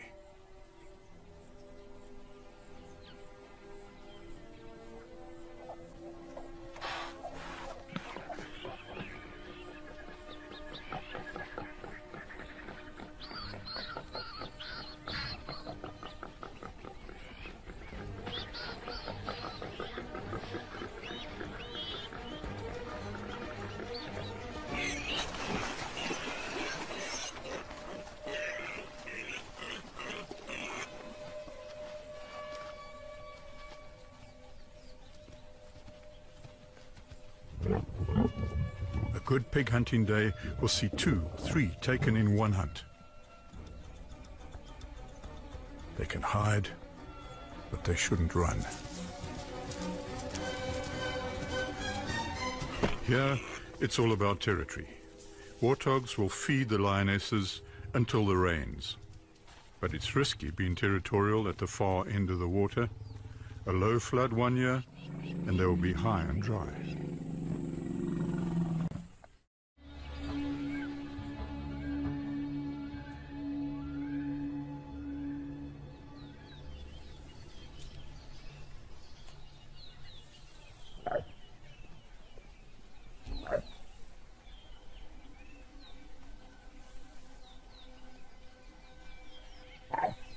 Oporoto has been hunting. The sausage tree technique is still working for her. Her island has been the perfect refuge for her and her cubs.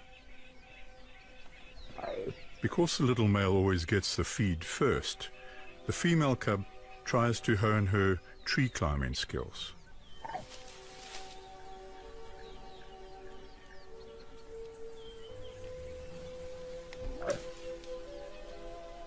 She doesn't quite have the hang of it yet.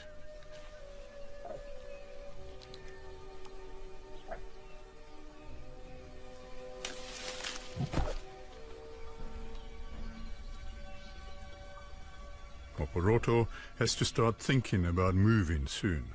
The smell of meat and the cubs has started to attract attention.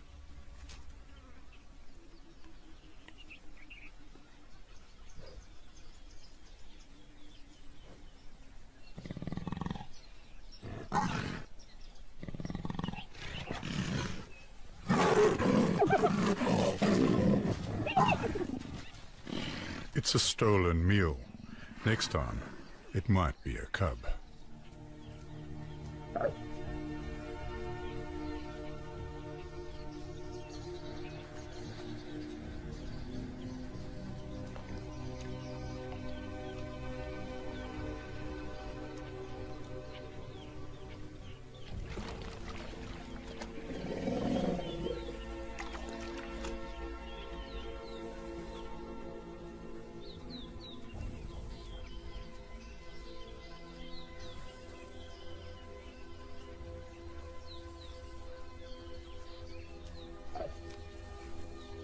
She has to move them now.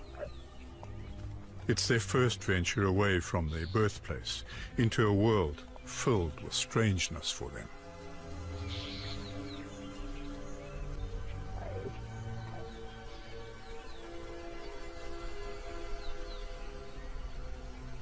The open grassland is very risky for a leopard with cubs.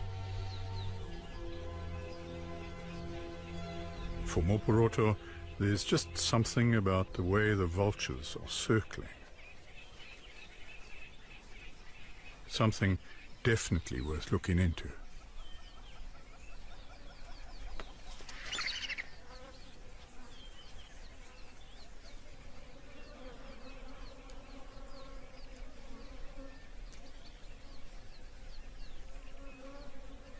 It's a giraffe, killed in a fight.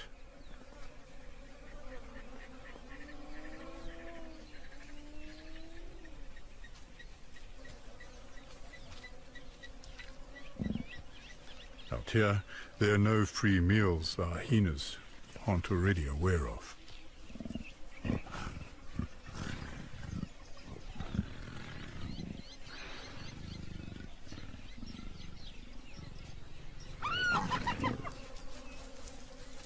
Her cubs panic, one up the tree, the other to the bush.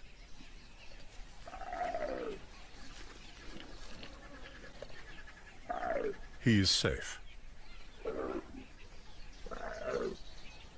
Now she has a problem, and it's largely one of communication. She somehow tells him to stay in the tree, but tries to encourage the little female back from the bushes.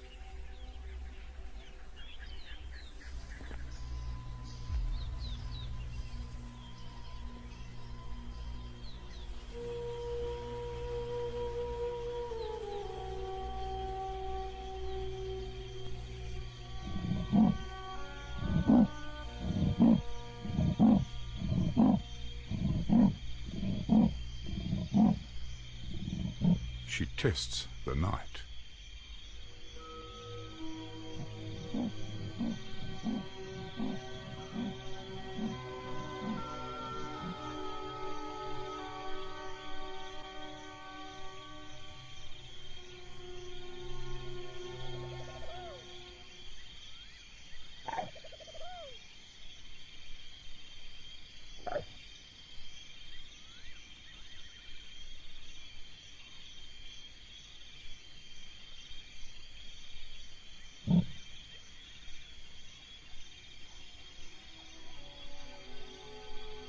Her tree climbing lessons paid off. The last little female is found.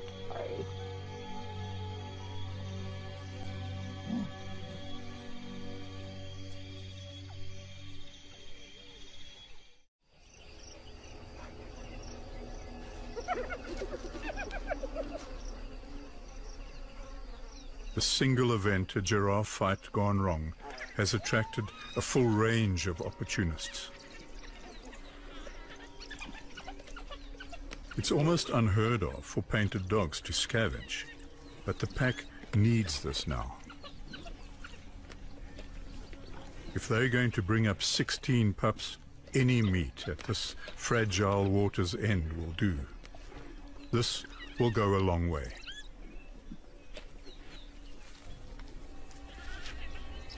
But vultures will just attract other scavengers now, and the real danger to dogs is lions. So it's tense around the carcass,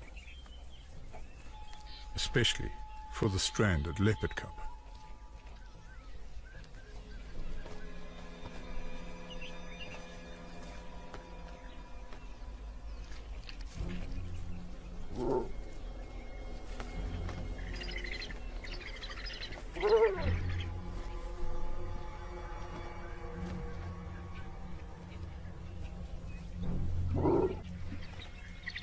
The alpha male's obsession with vultures is a distraction.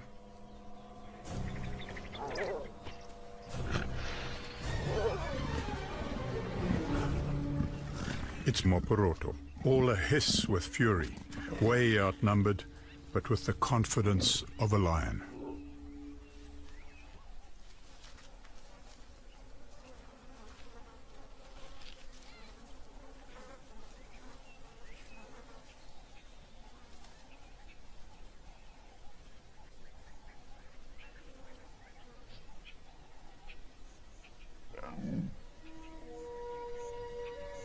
Their adventure, their first in the world beyond their den, is over.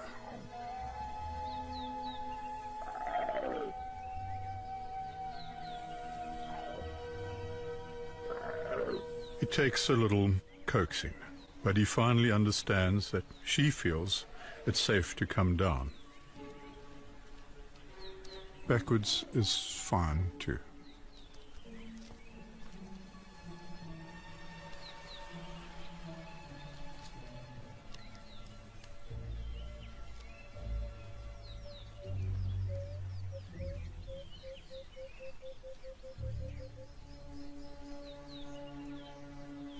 A last feed before it starts all over again with hyenas and possibly lions.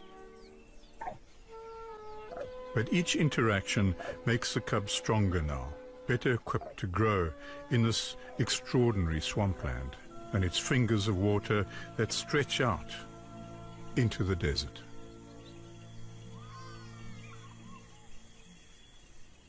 The further away from permanent water the herds go, the more closely followed they are by nomadic lions. Desperate hunters without the restriction of territories.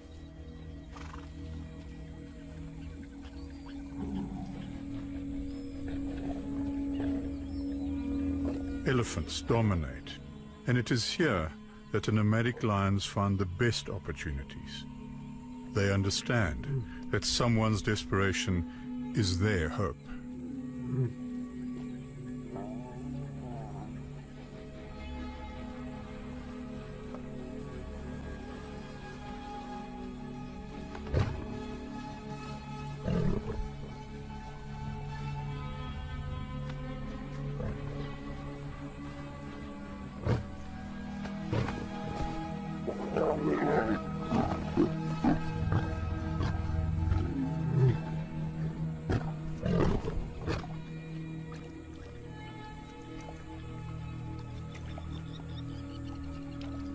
often young, displaced siblings, both males and females.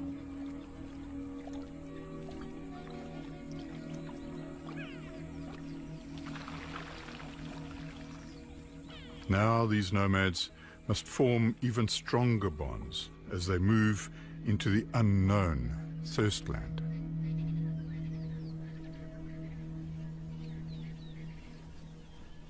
The heat is hard on anyone who is slightly slower.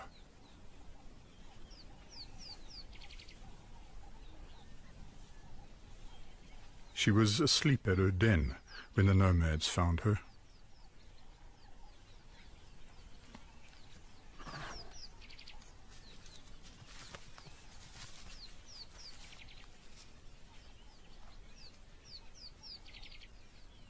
Bat-eared foxes mate for life. He has no choice but to watch the lions play with his mate.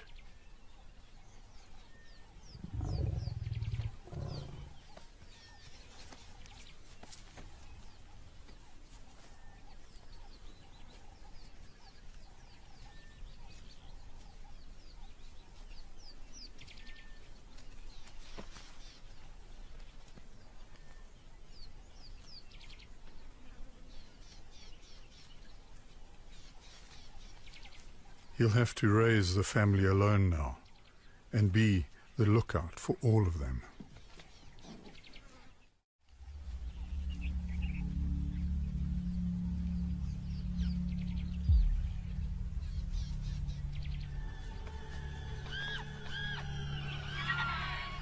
Secretary birds are no threat as long as you stay still.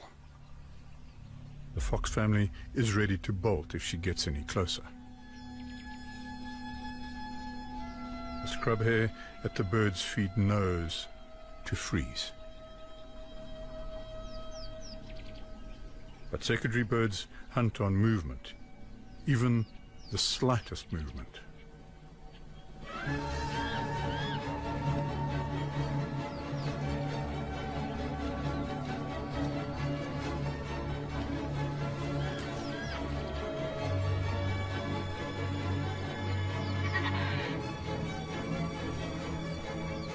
It takes nerves of steel to wait it out. He just didn't have them.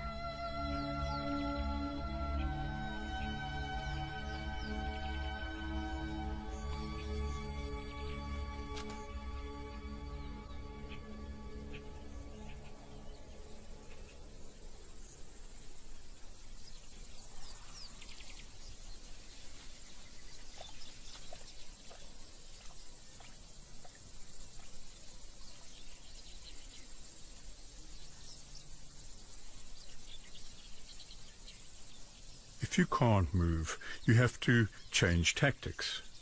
There are very few that can survive for long beyond the water.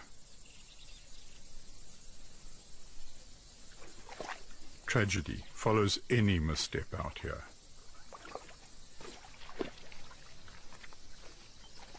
Procrastination when it comes to a decision to leave in a territory, a pool of mud, is simply foolhardy.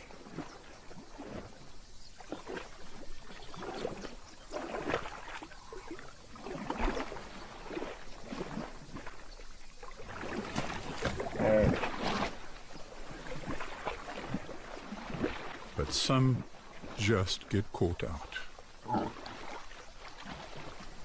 As a last desperate effort, barbel, one of the few fish in the world with accessory breathing capabilities that allow them to breathe actual air, start to walk.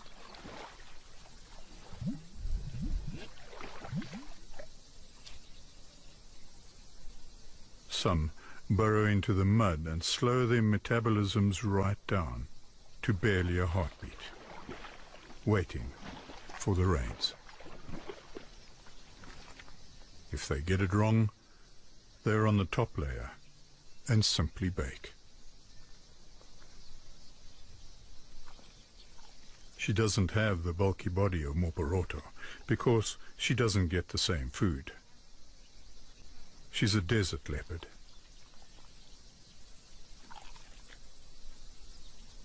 But the wily leopard living on the edge has a talent for finding the impossible. A buried barbel. It's small, but in a few days the hippo will probably be stuck too. She can wait.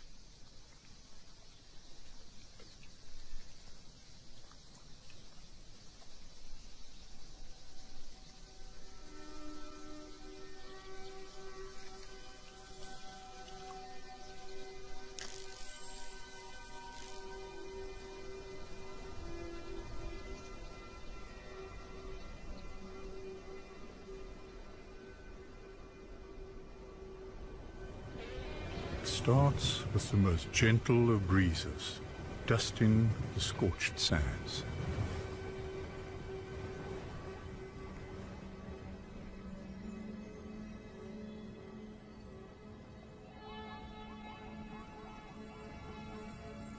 The zebra are the first to recognize it. Comes from out there.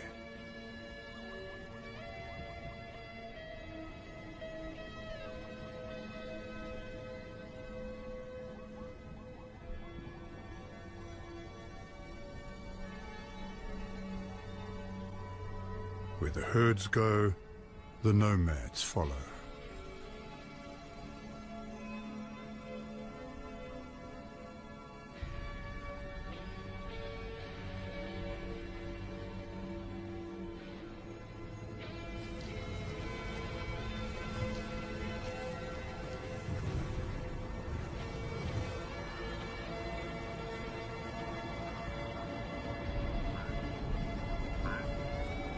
Movement. The hot air rises and cools. As it drops down, the air triggers a cycle of the most extraordinary contrasts. It is the eternal journey of life from death, water from dry, and motion from the static, stifling heat. They run on the promise of rain.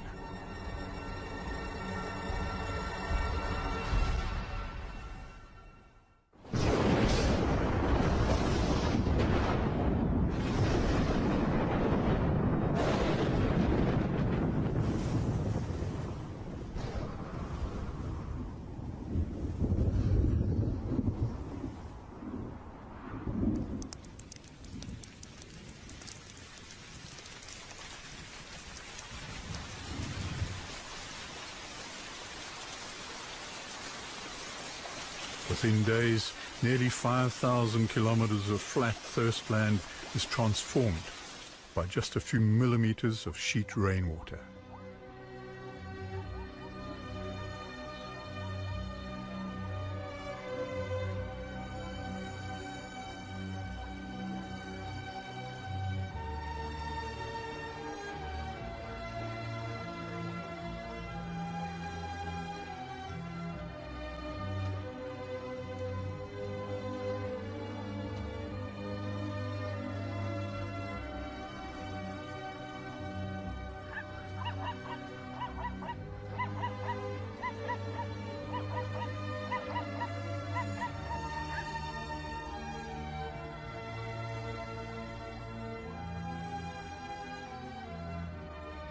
Takes the pressure off everyone. It unlocks them from purgatory.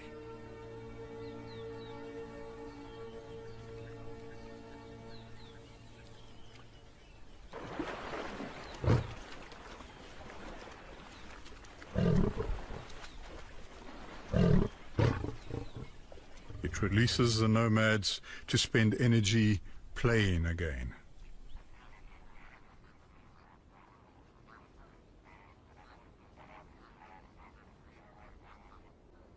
It attracts thousands of pink visitors from across the subcontinent.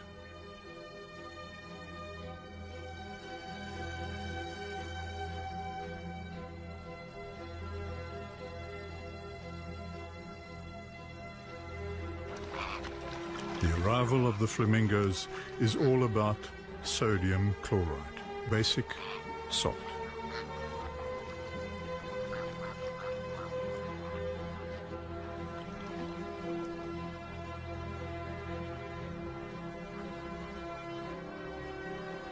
rain has stimulated the hatching of shrimp that they feed on.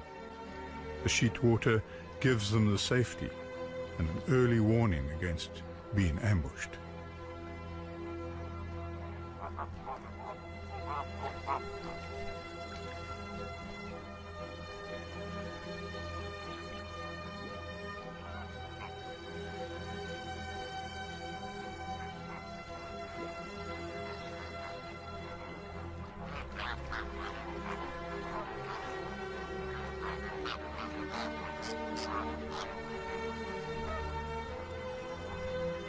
Their pantomime is only interrupted by a snooping jackal.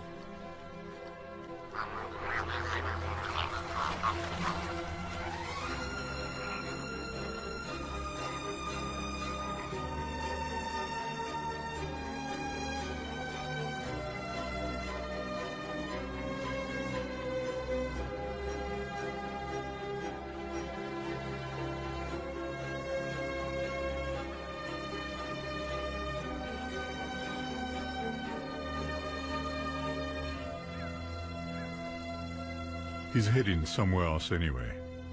The smell of blood on the wind.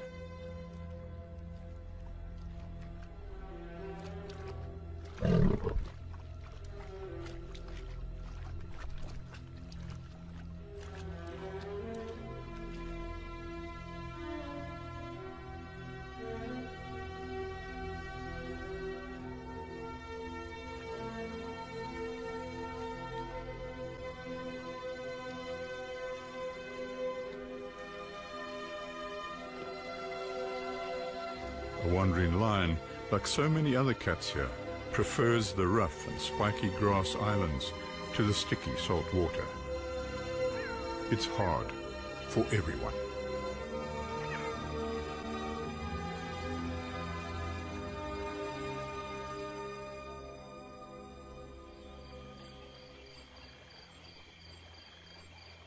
Full moon in the salt pans is a kaleidoscope of night light dancing off the white salty sands below the water.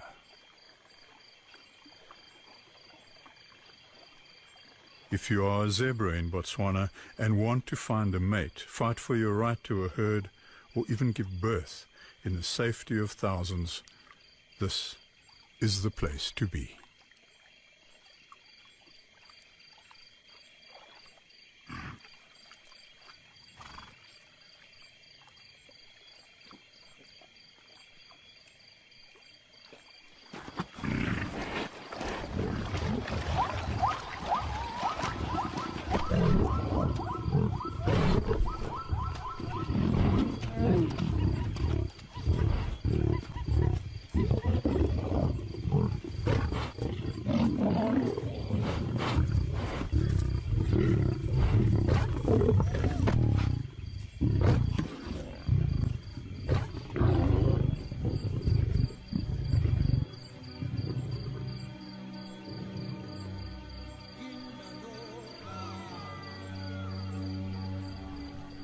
To really understand the Okavango is to know that this precious water takes half a year to reach the full extent of its range.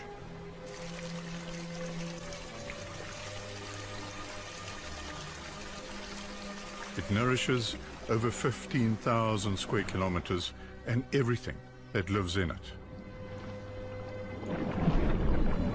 Every single piece of life here plays its own unique role in creating this pristine landscape. And together, they all change the water's flow. They are a reflection of the river itself.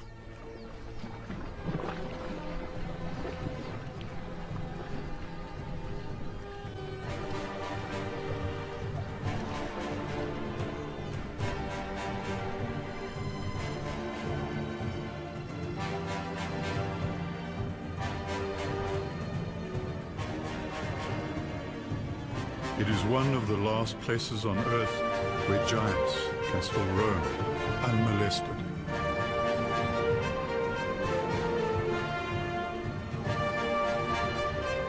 Where babies can trust in tomorrow, and where hope is alive.